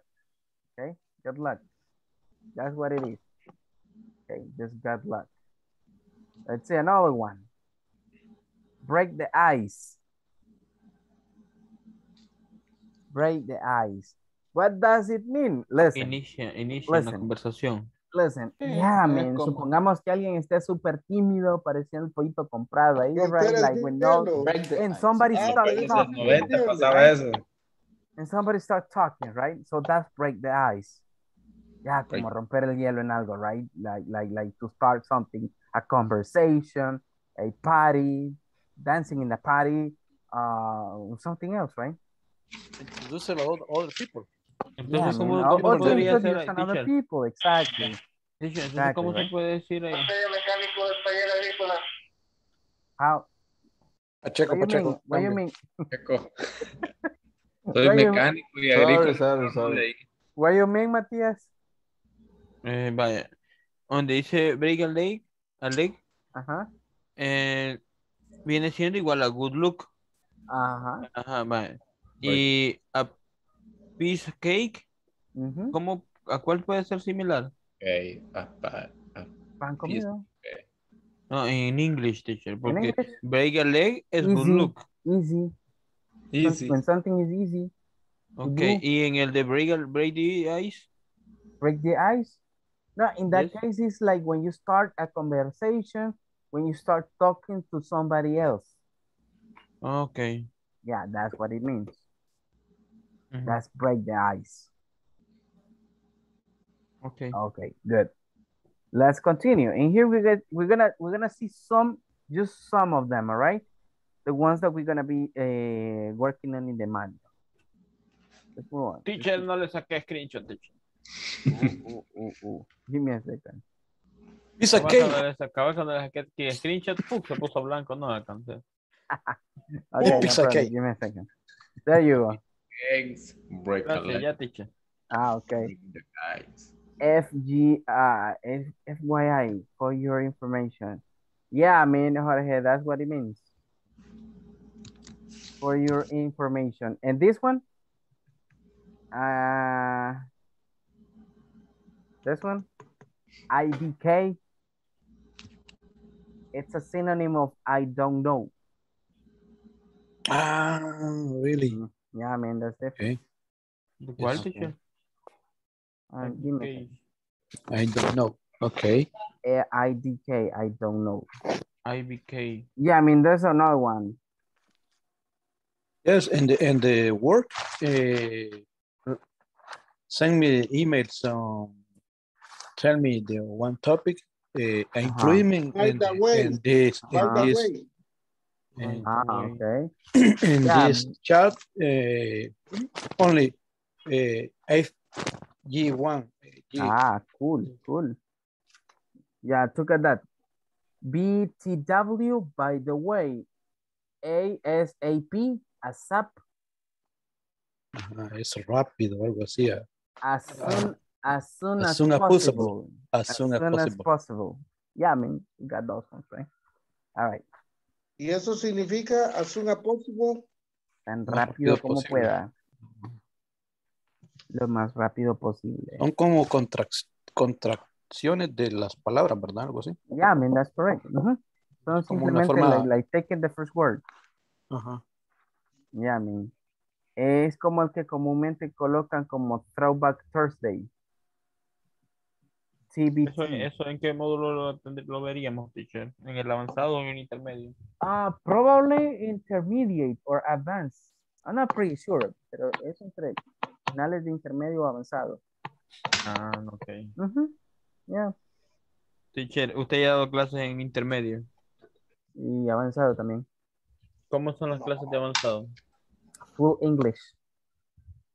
And it's just related to everything, man. It's related to social insurance, cosas de relacionadas al seguro social, seguros de vida, seguros de autos, like such things like that, topics like that. It's likely similar. It's likely similar. Ahí pues se ve de todo también un poco en cuanto a gramática. Ya se ven temas un poquito más complejos. Y a multiplicar y restar y todo eso, ¿en qué? Matemática. Ajá, no, es que dicen que en inglés dicen que no me dicen que es sumar y multiplicar y todo eso en inglés es bien chivo, dicen. Not really, man, not really. Correo. Yeah, I mean, like por cartas puedes aprenderlo. Okay. O en tutoriales de Google. Nah, man, no. Okay, let's continue. Look at this. As sick as a dog. No tiene nada que ver con perro. Enfermo. Enfermo como un perro. Enfermo como tirado al perro. Tirado al perro. No, man. Listen. As sick as a dog means when you're extremely sick. Cuando usted está muy enfermo. Okay? As sick as a dog. Estoy muy enfermo. That's what it means. Okay. No, es parecida a la de nosotros, esta enfermedad. Yeah, I mean, something related to it. Exactly, right? Cuando estamos realmente... Ahí sí, está perro esto. Está tirado el perro también. Estás tirado el perro, viejo, le dicen. No lo joda, abo. Está bien hecho leña, ¿verdad? No lo joda, abo. Hecho leña. ¿Cómo se tradujera eso? Explicarle al gringo.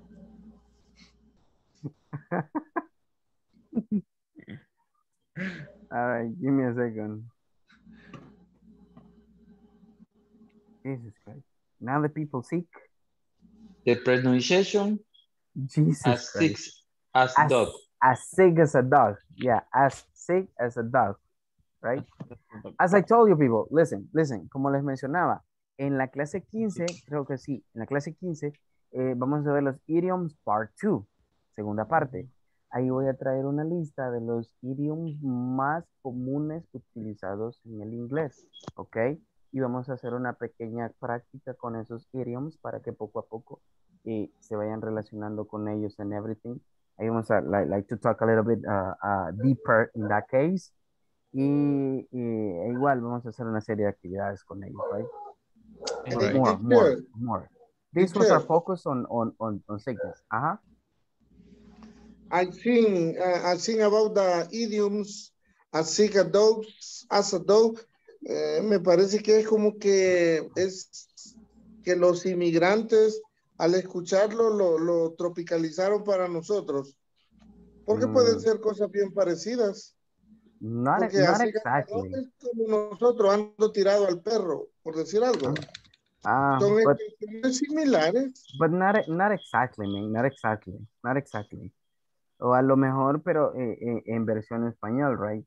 Por ejemplo, nosotros tenemos una expresión. Pero ¿por qué a dog? Dog en este caso es un perro. Y un perro al final, no sé, termina como denigrándose a ese nivel. Aunque no necesariamente lo está diciendo, pero estoy muy enfermo. Have you ever heard this expression? Watch out. Watch out. Ajá, watch out, le dicen a uno. Watch out significa cuando usted va caminando en un lugar y por algún motivo hay como un hoyo o algo así donde usted se pueda caer y usted va distraído y alguien le dice, watch out. It's like, cuidado. Right? That's what it means. Entonces, acá lo han adoptado como, hey, watch out. O qué huele. Yeah, man. You see? El guachá viene siendo como look. Exactly. Or watch, in this case, watch. Or watch. Hey, that one. Okay, we got another one. Look, under the weather too. Under the weather too. Under significa debajo de. The weather significa clima, ¿ok? Too también. Bajo el clima también, si lo quieren traducir, ¿ok? Literalmente. But what does it mean? Look, si Domingo, okay, let's suppose I am the boss in the company. Supongamos que soy el jefe. Y Domingo viene y me llama, hey teacher, look, or hey boss, look, I cannot go to work today because I feel horrible. I feel really bad. Listen up, listen.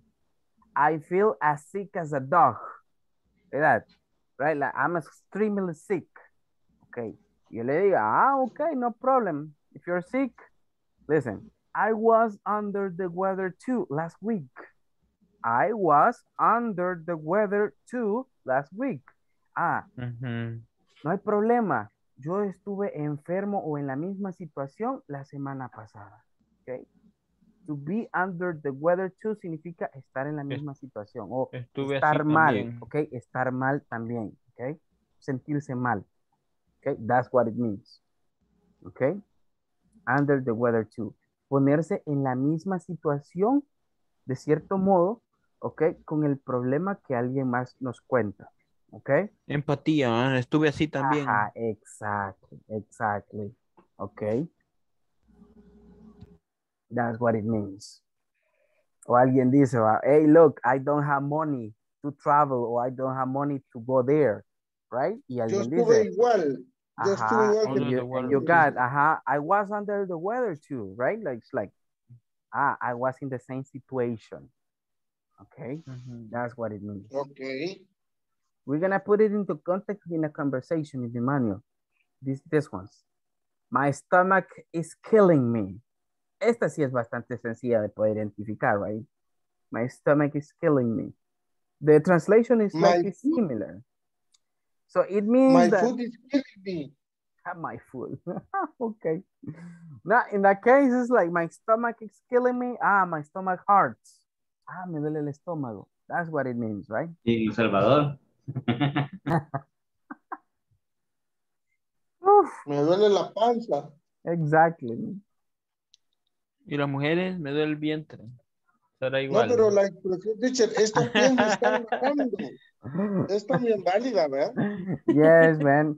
Mientras tanto, Fátima, Vanessa, Jennifer, ya están viendo mal ya lo van a Sí, limpiar, ahí ¿no? estoy Ya. viendo. Ahí estoy viendo que Vanessa, todo. Vanessa Ya hasta la lo cámara encendió. marcaron. Listen, hasta la cámara encendió Vanessa. Sí, todo así como que. Ya, ¡Tatán! Rosa y Jasmine no la No, encendieron porque están durmiendo. Because of that. Right, Rosa and Jasmine? Ah, you see. Porque siempre dice que apago la cámara, estoy durmiendo. No es verdad. Ah, porque no la veo ahí, o sea, debo intuir que está durmiendo. La tenía encendida, pero la acabo de apagar. Ajá, yes. Excusas. No lo Excusas. I don't know, Excuses. Rick. Ay, no. I don't know, Ay, Rick. ay, Maritza es still. Y miren la carita enojada de Maritza también. No, Maritza es sick. Tiene la tercera dosis, ahorita está. Uf. Nada. But good luck, Marisa, with that. Break a leg with that. Okay, good. Next, there's something going around. There's something going around. Okay, I'm gonna explain this on my own point of view. Look, let's imagine I have an stomach ache, okay? Supongamos que my stomach is killing me. Y de repente Fátima también aparezca y diga, my stomach is killing me too. Or she says, I'm under the weather too. Que significa igual, que está en la misma situación.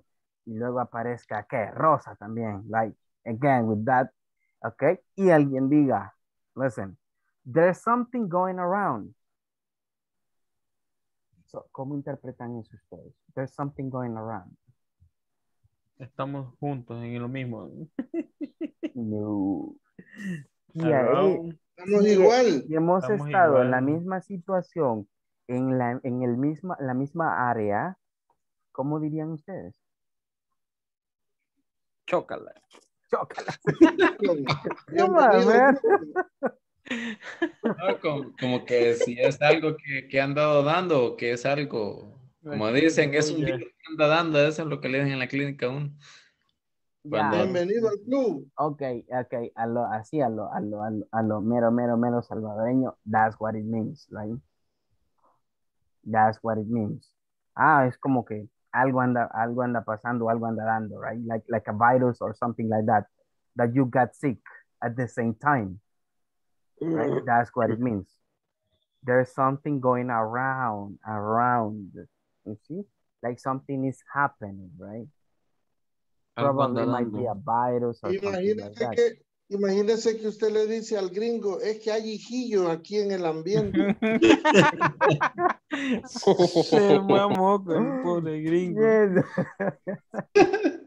Y se queda como la carita del gatito así, loading. Loading. Cargando. Yeah, Sí, man. lo perdemos al pobre. Yeah, man. Not possible, right? Take it easy. That's another one. Take it easy. Calm down. Tómatela al suave. Calm down. There you go, right? It's like easy peasy, right? Yeah, I mean, that's another one. Estos son como de los más sencillos, right? Like, take it easy. Okay, we got another one. Can't afford to. Can't afford to. It is mostly, look, it has different meanings, but the most common one, pero el más común, right, aplicado, let's suppose, apply to money, okay? Let's suppose Jorge wants to buy a TV. Jorge quiere comprar un super plasma de 80 pulgadas, right? Because he wants to watch the match. No, let's put Amilcar, para ver la selecta en pantalla gigante. En Alianza Fútbol Club. Come on, man, no arruinen la pantalla. No, I'm kidding. No, listen. You got a big plasma, okay, you want to buy it. And you go there to the supermarket to buy it. But the plasma costs $1,000. An example. But Amilcar doesn't have $1,000. Amilcar has only $950. So $50 are missing to buy the plasma. So Amilcar can say, I don't have enough money. I can't afford to buy in the plasma. No me alcanza para comprarlo. So can't afford, en este caso es como no alcanzarle, right? Para poder comprarlo. Right? It's not enough. En los salvadoreños no me alcanza la cobija. Exactly. Exactly. En buen salvadoreño, ya regreso. También. Mire, y no la tienen en color blanco. No, mire, ay, es que yo en blanco la quería. Ahí cuando la tengan. Yeah, Ahí me avisan, le voy a dejar mi número. and you never go back. Yes. No, es que no es para mí, es para mi vecino, el preguntor. Yeah, I mean, we are very special on that. Oh my God. Yeah, I mean, that happens very often. En especialmente con las chicas, right? Cuando ven algo bonito y preguntan el precio y como que y se van de espalda. Ya vamos a volver.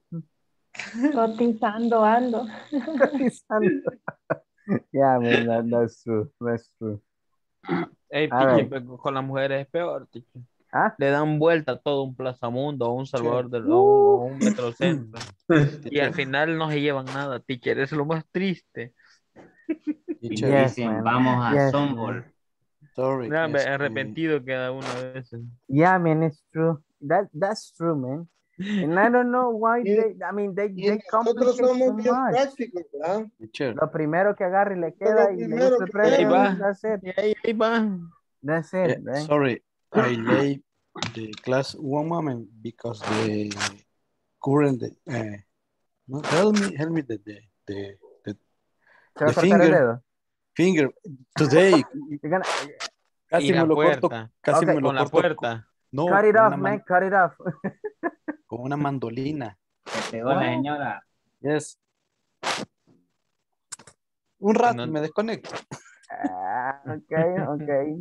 Okay. See you next week. All right, man. But come back, man. Come back. Okay. All right. Call in sick. Llamen al enfermo. No, call in sick is like when you report yourself to your work that you cannot go because you're sick. That's called in sick. Reportarse. Yeah, I mean when you're sick and you call to your boss and say, hey, look, I'm calling sick, right? Because and you explain your reason. Reportarse enfermo. Yeah, I mean that's what it is. That's what it is. All right, let's keep going. Tip-top shape. Tip-top shape. Chase. Yeah, tip-top shape. What does it mean? It means, for example, si Almirka se reporta, right, with the big stomach ache and his stomach is killing him and everything, the next week, viene el jefe y le pregunta, hey, Amilcar, how are you? How's everything with the stomach? Y Amilcar le dice, everything is okay. I'm in tip-top shape. Ah, me siento perfectamente bien o en muy buenas condiciones. That's what it means. Right? Feeling good.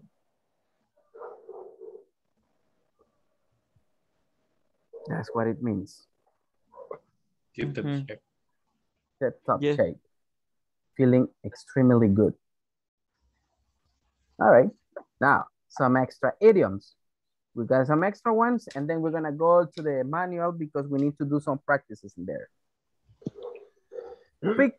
Listen up. Speak of the devil. Speak of the devil. Listen. Este idiom se refiere como cuando, let's suppose, Rosa y ¿quién? Y Jennifer están hablando sobre quién, sobre Fátima. I mean, like things, right? Pueden ser buenas cosas o cosas malas, whatever. Y de repente asoma Fátima ahí, right? Entra Fátima. Y entonces una de ellas puede decir, speak of the devil just coming, right? Sería como... Así como sería Char. como hablando del rey de Roma. Hablamos después. Exactly. Exactly. That's what it is. Por eso dice acá, look, the person we were just talking appears. Aquí solo decimos charro, charro, charro, llega. Ya sabe todo el mundo. No, y acá en la zona de Oriente hay uno medio raro, así como cuando usted está hablando con alguien sobre otra persona y esa persona aparece, mira, no se va a morir tan luego, está ahí bien. Ah, eso es en todo el país. Mira este. Yeah, that happens, right? So that we can relate this one with that type of expression. Pull someone's leg. Pull someone's leg to jog with someone. ¿Qué es pull? Pull. Jalar. Jalar. Yes. Jalar.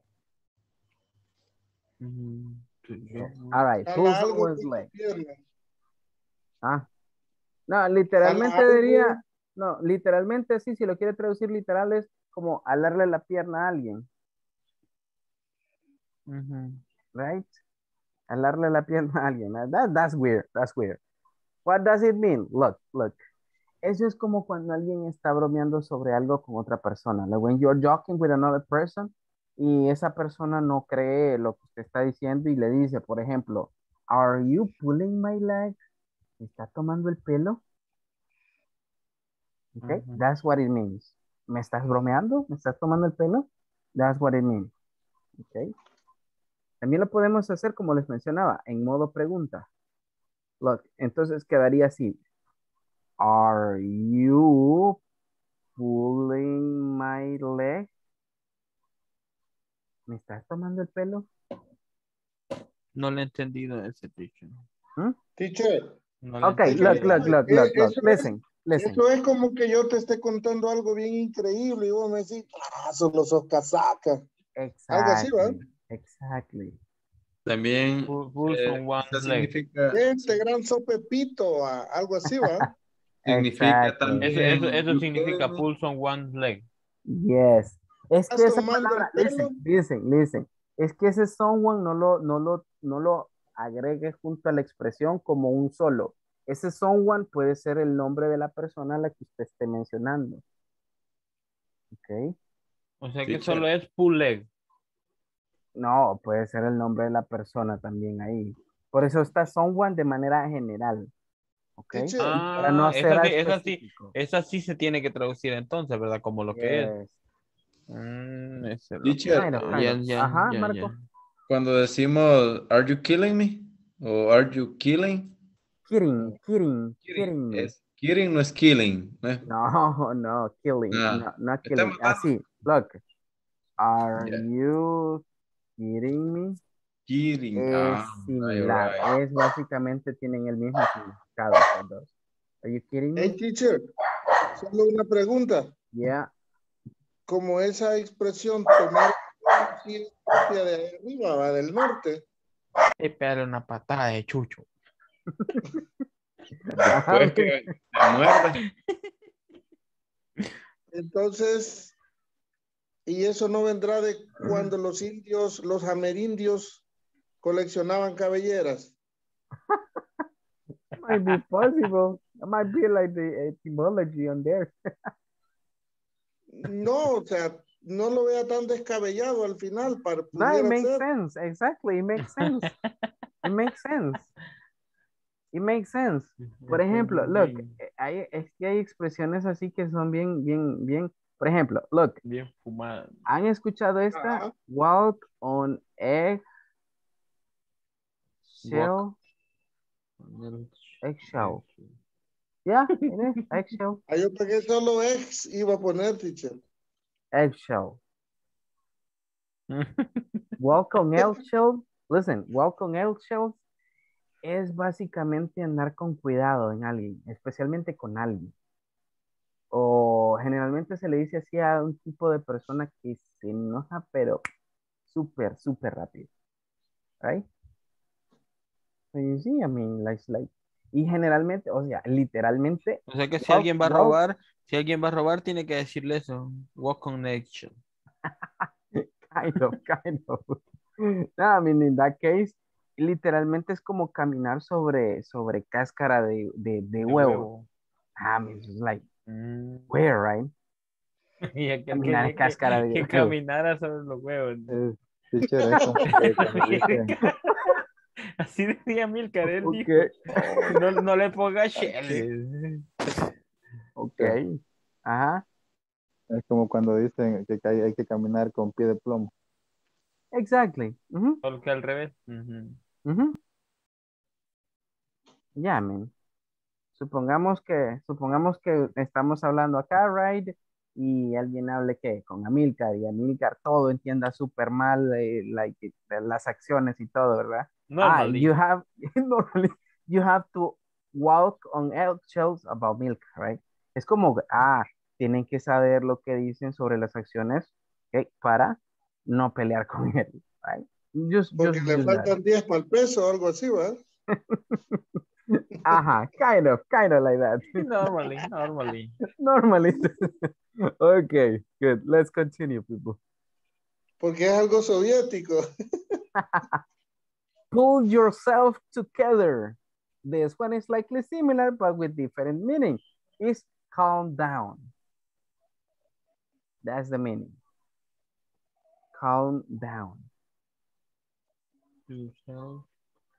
Pull yourself Calm down. together. Teacher, ¿qué es yourself? En español. Usted mismo, Por sí usted mismo, tú mismo, usted mismo. O sea que self es mismo. Yes. Self. Self es como auto, de uno mismo, auto. Auto hacer algo. Ok. Exactly. Si usted dice, I did the homework by myself. Hice la tarea Yo por mí mismo, sin ayuda de nadie, right? Oh, mí mismo. Juntos, dice. Entonces aquí sería. Yeah, pull yourself together. Ahí es como, Jalemos juntos. es como, Pongámonos de acuerdo. cálmese, right? Relájese. Pongámonos de acuerdo. Significa, teacher. No, in that Pull case. yourself together. No. Esa es como relájese, tranquilícese sobre algo. Yeah. Pull yourself together. Calm down. Together es junto, ¿verdad? Exactly. Together es junto, ¿verdad? Yes, that's right. No, pero que como te dijo él, no debes estar pensando en las traducciones porque de nada sirven. Ajá, in that case, it's not the Que te van a translation. perder más. That's right. Yeah, that's correct. Okay. Teacher, estaba pensando en eso que dijo de los idioms, about the idioms, que es una lista de palabras ordenadas particularmente que dicen, significan una cosa, pero en conjunto dicen otra bien diferente. Exacto. Pero, por ejemplo, fíjese, alguien que aprende nuestro idioma y escucha el dicho, el que anda en la miel, algo se le pega. Entonces, miel, pegar, algo, o sea, todo está disperso. No, eso no se puede hacer literal. Imagínate hacer algo literal eso. Ya te imaginas caminando vos en miel. No, por eso, pero cabal, pero para alguien que está aprendiendo nuestro idioma no lo puede ver literal porque, o sea, tendría que armar la idea, así como nosotros la estamos armando aquí. Exactly, as English is the same as in Spanish. Viene siendo lo mismo, o sea, porque todo ese grupo de frases, palabras juntas, tienen un significado diferente. Like, that's the similar thing in English. That happens in English. Okay, exacto, que así es. That's the same, yeah.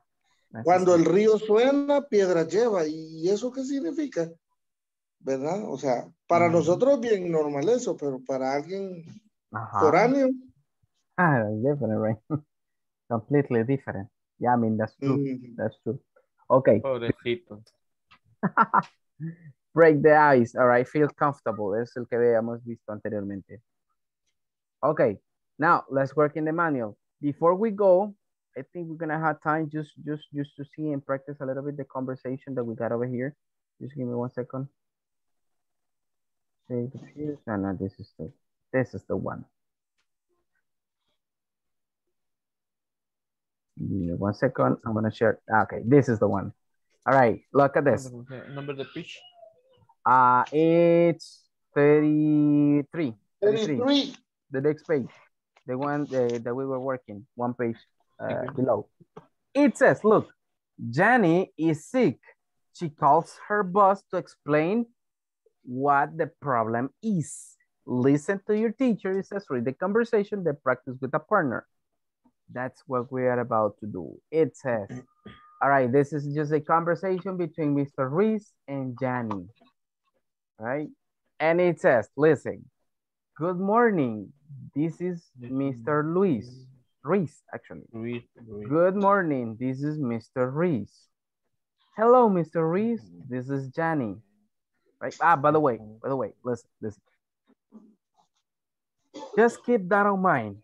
Keep that in mind. Cuando estamos en una conversación a través del teléfono, ok, y queremos decir, ok, hola o hello, como ustedes gustan contestar, y ustedes quieren autopresentarse para que la otra persona sepa quién es, generalmente se le dice this is.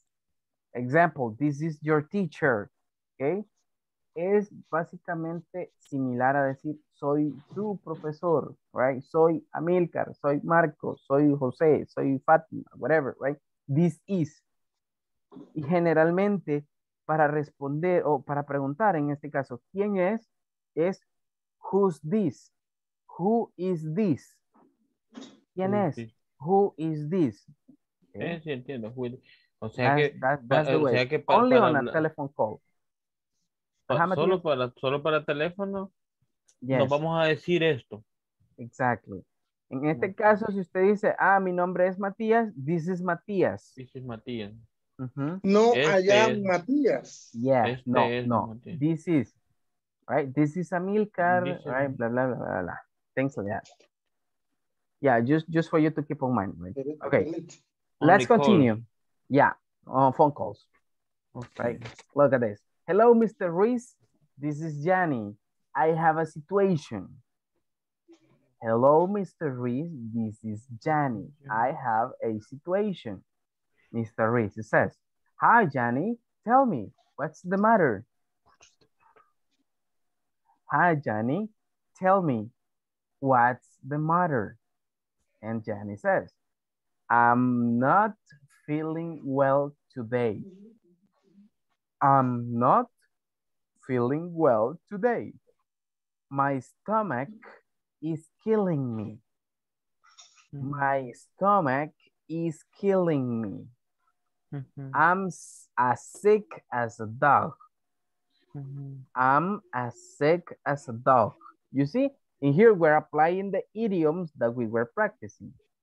It says, Mr. Reese, okay, I understand.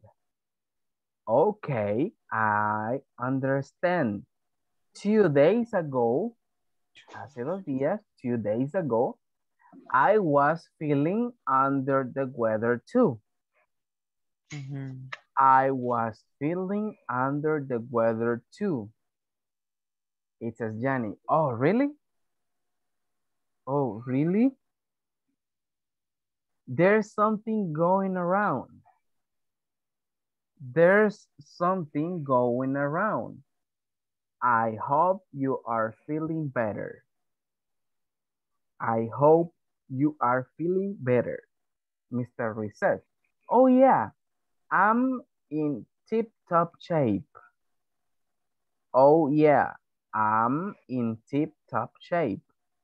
Take it easy, Jenny. I hope to see you on Monday. Take it easy, Jenny. I hope to see you on Monday. It says, Jenny, thanks a lot, Mr. Reese. Have a nice rest of the day. Thanks a lot, Mr. Reese. Have a nice rest of the day. All right, people. Qué galán que así me dijeran en el trabajo, teacher. Cabal. A mí me dicen, mire, hay presente la constancia, porque si no, día y séptimo. Uy, Ojalá me estén oyendo. bye the seventh day. Yes. Nah, aquí en el Salvador creo que no vamos a ver ese tipo de cosas. Man, and here it says like, hey, look, is that true? But look, nobody can cover your position. You have to come. If you're sick, we don't care about that. Aquí te dicen, así venite, tomate una pastilla y que te tape. Hombre, por un dolorcito está así, hombre, preséntese. Es cierto, y mire, y sabe que yo tengo una jefa, y cuando uno de varón le dice, mire, fíjese que, ay, los hombres son los de chillones, y ya lo denigran a uno. Ya lo conocen. Ya lo tienen bien ya lo tienen bien marcado, Amilcar. Solo a él. Y dice todavía, y si les tocara parir como a nosotras. Ah, es cierto. Eso es cierto. No, si lo que les estoy diciendo no es calavera. Es cierto. Oh, ¿Y qué hace? Te va a hacer las quejas por escrito. Y otra vez a que hace Amilcar ir a pedir una incapacidad. Así hacen las mujeres. Oh my God. Yeah, man. Sorry, Amilcar. Your situation. No, es que las mujeres en sí son criminales. Pero ni siquiera se pueden sobornar. Les querés pagar, o sea, darles una mordida a la policía. No, hombre, ni se le cruce esa idea si es una mujer. Porque ya pues peligroso va a parar a Bartolina y se descuida. No es que es peligroso. Va a ir a parar y con el carro decomisado. Sí, hombre, no, hombre, si con las mujeres. Que pases por el redondel, el platillo, ahí se pone una gente bien, pero bien. Walk on eggshell about the women. No. Okay. Sí, son únicas. Okay. No hay que comprenderlas. Qué mala experiencia han tenido esos dos. Not actually, Domingo. The thing is that, look, es que sí, se ven así que, es que no sé, supongo que es su forma de hacernos leña. De presentación, porque si no lo hacen de esa manera, hay muchos que no las toman en serio. Es el respeto, the respect for the uniform. Pero se pasan y se pasan. Yeah, ¿Qué le cuesta agarrar el billetillo de A5, va? Para el fresco. No, quieren 2 de A20. ¿Sabían que las mujeres, las agentes, son las que más sufren denigración, acoso, desprestigio de parte de sus mismos compañeros desde que llegan a la escuela? Son las más sufridas. Y con nosotros es como, es como un método. Tienen todo. Por eso ellas se ganan el puesto. Sí, realmente ellas se ganan el puesto y por eso yo les digo, es bien increíble la inteligencia de la mujer y estamos mal en el país en sí, en ese sistema. Not only in the country, Marco, not only in the country, that's in the whole world. Yes. Eso es todos lados, every country. Teacher, eso suena como la raza de color en Estados Unidos, que ahora se les quita con los inmigrantes, ¿verdad? Exactly. El racismo. Exactly. Sí. That happens everywhere. Sadly, that happens everywhere. Yes. All right. That's really difficult. Yeah. All right. Listen. For this coming Tuesday, because on Monday we're gonna see something different. On Monday we are going to be like doing something that is called phrasal verbs. Okay, on Tuesday we're gonna finish the part 2 about it.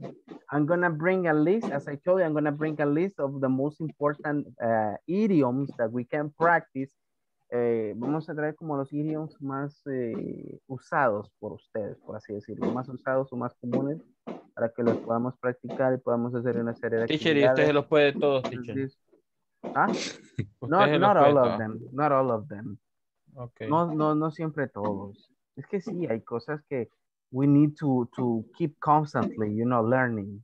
Okay. Sí. Yeah, I mean, we as Pues si teachers usted no don't los know puede todos, everything. teacher, no hay problema. Algunos, unos 2 o 3 que No, aprendan. es que, listen. Sometimes what happens is, lo que pasa es que a veces uno tiene que ir de acuerdo a a las necesidades, that's the learning process, ¿ok? Entonces, hay cosas en las que uno sabe que nunca va a necesitar o nunca va a hablar No, las sobre aprende. ellas, entonces, eso es como que, ok, tomamos lo más importante, right? The most important. That's what happens sometimes. Good. This coming Monday, we're gonna finish with the conversation because we need to practice that conversation and develop some exercises with that. Another thing, people. Let's remember we are on, on a weekend. Okay. And I need, listen up. I need, if you have not finished the homework 13, let's finish this weekend, during the weekend, okay? Until homework 13. And don't forget, if you have any questions related to the topics in the platform with the homework, you can share your questions in the group, okay? Ya saben que si se encuentran con algo ahí que no puedan avanzar en la plataforma, igual pueden mandar sus mensajes ahí al grupo, ¿ok? Pueden mandarlos en Podemos screenshots. ayudar, pero no a screenshot con todas las ya solucionadas, right? Porque no. That's not the idea. Ajá. El error que encontramos en la homework 14. 14. It was 14, right? Ajá. What was it, Marco? Do you remember it? Wait one moment, please. There was an Second, the second question. All right. Sí. In the meantime. 14 creo. Question 3. Yeah, I mean, there's a slide thing in there just for you to get to know, okay? This is just a brief. Give me a second. Was unit number 3? I'm gonna show it here. Well, what number was it? I'm gonna show it here. The second of number 13. 14. Yeah, that's the second one, right? The second, yeah. Yeah, okay. Listen, people. In this one, none of these answers are marked. Acá, digamos que pasó un pequeño mistake in here. Y acá, cualquiera que usted ponga, le va a salir mal. Cualquiera. Just for you to know, okay? Para que ya estén sabidos en esta área, específicamente en la número 2, toda la que usted coloque le va a salir como error, ¿ok? ¿Por qué? Porque el sistema no captó en sí cuál es el phrasal verb, en este caso, correcto, ¿ok? El más adecuado para completar la oración, ¿ok? En este caso acá, listen up. Dice, remember to the power before you remove the machine. En este caso, we can put this one or we can put this one, que son las dos más acertadas, like turn off, ok, turn off, pero en este caso no se les va a aceptar porque no ha captado el sistema, like, you know, like the answer. En ese caso, just leave it like that. Just keep it that way and move on with the other ones, ok? Because Pues al final del cuando nos califiquen esa va a estar mala, entonces. In that case, yeah, 96%. No, what I'm gonna do is I'm gonna talk about that situation, and let's see what we can do. Okay. Okay. That's what we're gonna be doing. But that one is just for you to know. Okay. Es para que just for you to know, para que así todos ya estemos enterados sobre ello. Okay. Good. Okay. I'm gonna pass the attendance list, so we can end up with this.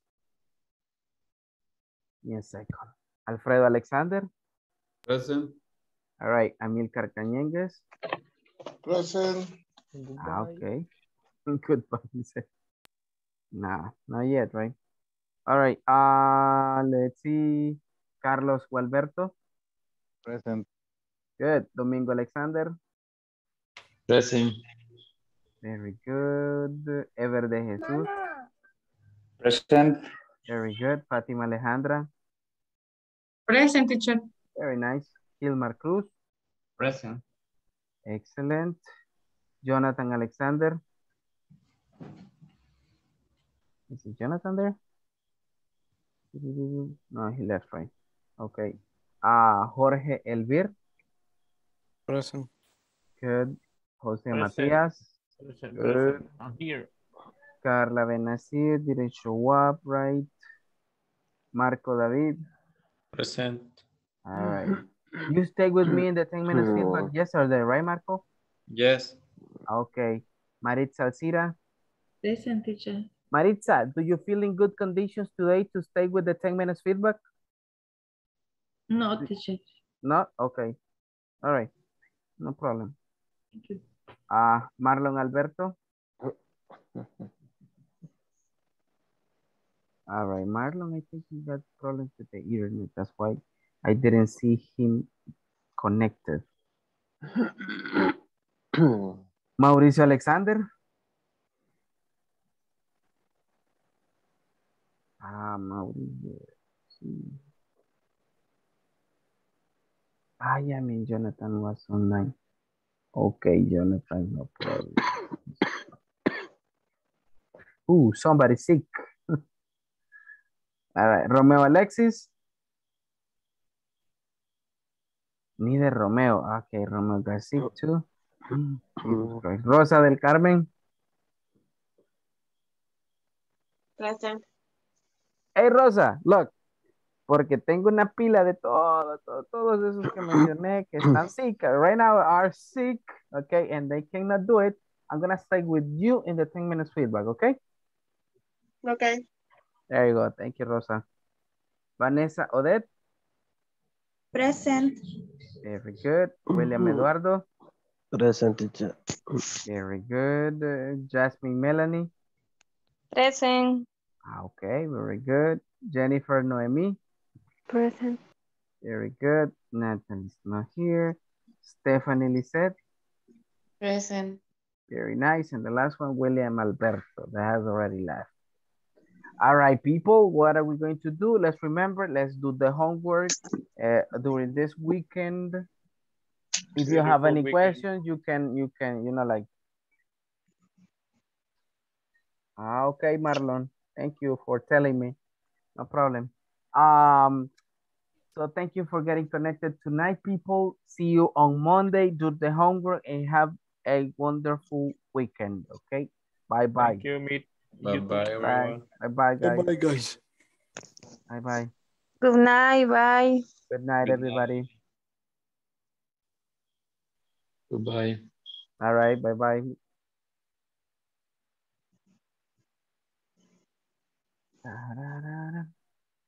So, Rosa, you look like you're sleepy, Rosa. Hola. You look sleepy. Yo tengo sueño. Yeah, se ve cansada. Yeah, I mean, what time do you usually get to your house? ¿A qué hora generalmente llega a casa? Depende de la hora que salga. Ahora salí a las 5 del trabajo. O sea que... Cuarto a las 7 estaba aquí. So, in that case, tiene hora de entrada, pero no es de salida. Ok. No, lo que pasa es que cuando voy de apertura, yo sí, entro a las 9, seguro. Pero hay veces salgo a las 5 o a las 6. Y cuando voy de cierre, entro a las 10 o a las 11 y sí salgo a las 7. Pero ya el problema es el bus. Ajá. Okay. Okay. Understandable. All right, Rosa. We're going to have the 10 minutes feedback. Let's remember this is just to eliminate any question or any doubt that you might have about this topic and the previous topics. So I don't know if you have any question related to the topics. No sé si hasta el día de hoy ha surgido alguna pregunta, alguna duda sobre los temas que hemos estado viendo.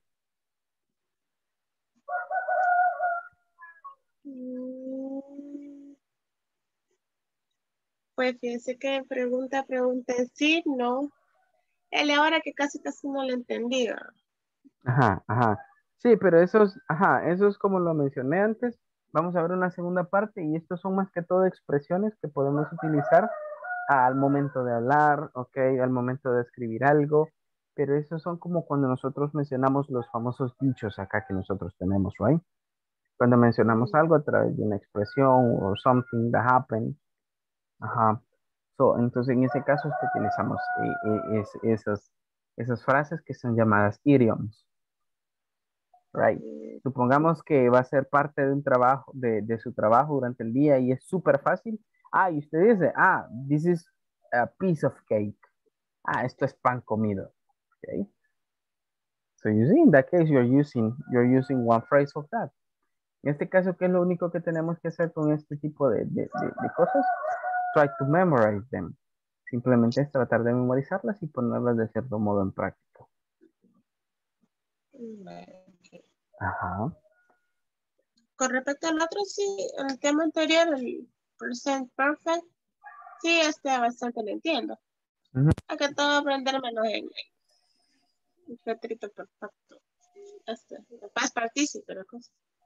The past participle.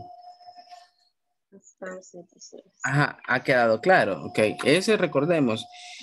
Sobre acciones que comienzan en el pasado, tienen relevancia en el presente y también pueden tener relevancia en el futuro, right? Okay. De ese no hay equation. No. Claro que sí. Creo que sí, inclusive estuvimos compartiendo algunas preguntas ayer. Por ejemplo, look. Sí, pregunta que hicimos ahora. Dale, continúa. Hay en WH words y también hay en yes, no questions. Por ejemplo, usted puede decir, I have worked this week. He trabajado esta semana. Ahora bien, si usted me quiere preguntar, por ejemplo, que si he trabajado toda la semana o esta semana, usted puede decirme, look, have, que va primero el auxiliar, have you worked this week? Have you worked this week? ¿Ha trabajado esta semana? Okay, the possible answer, yes, I have. O no, I haven't. You see? No, I haven't. This is the one that got. No, I haven't. Good. Ahora bien, eso es en cuanto a yes, no questions, right? With short answers. Ahora bien, where have you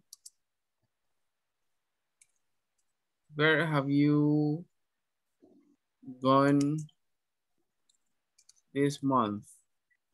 ¿A dónde has ido este mes? Where have you gone this month? I have gone to the beach this month. He ido a la playa este mes. You see?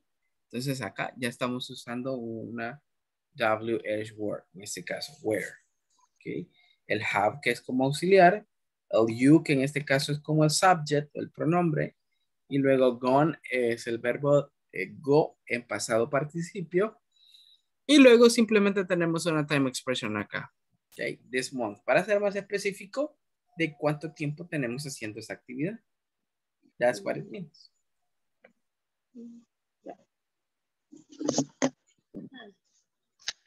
No es tan difícil. No, actually, it's not really difficult. Lo único que hay que hacer es invertir el orden del auxiliar con, let me see, con el subject. Luego lo demás permanece exactamente lo mismo. Right? Good. No sé si tenemos alguna otra duda, Rosa. Something else that might not be exactly clear for you. No. Hasta el momento todo me ha quedado claro. Okay, perfect. Que lo entiendo, pero aplicarlo ya es otra cosa. Ajá. Pero ya aplicarlo es otra cosa. No se preocupe que a través de la práctica, como le mencionaba, es como poco a poco se van dando las cosas. ¿Right?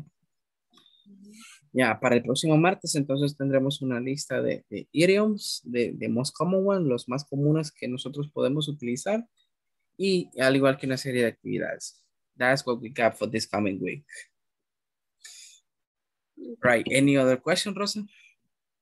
No. Okay, Me good. vamos a dormir. All right. So, yeah, man. You got to. Okay, Rosa. Have a wonderful weekend and see you on Monday, okay? See you on Monday. Okay, bye-bye.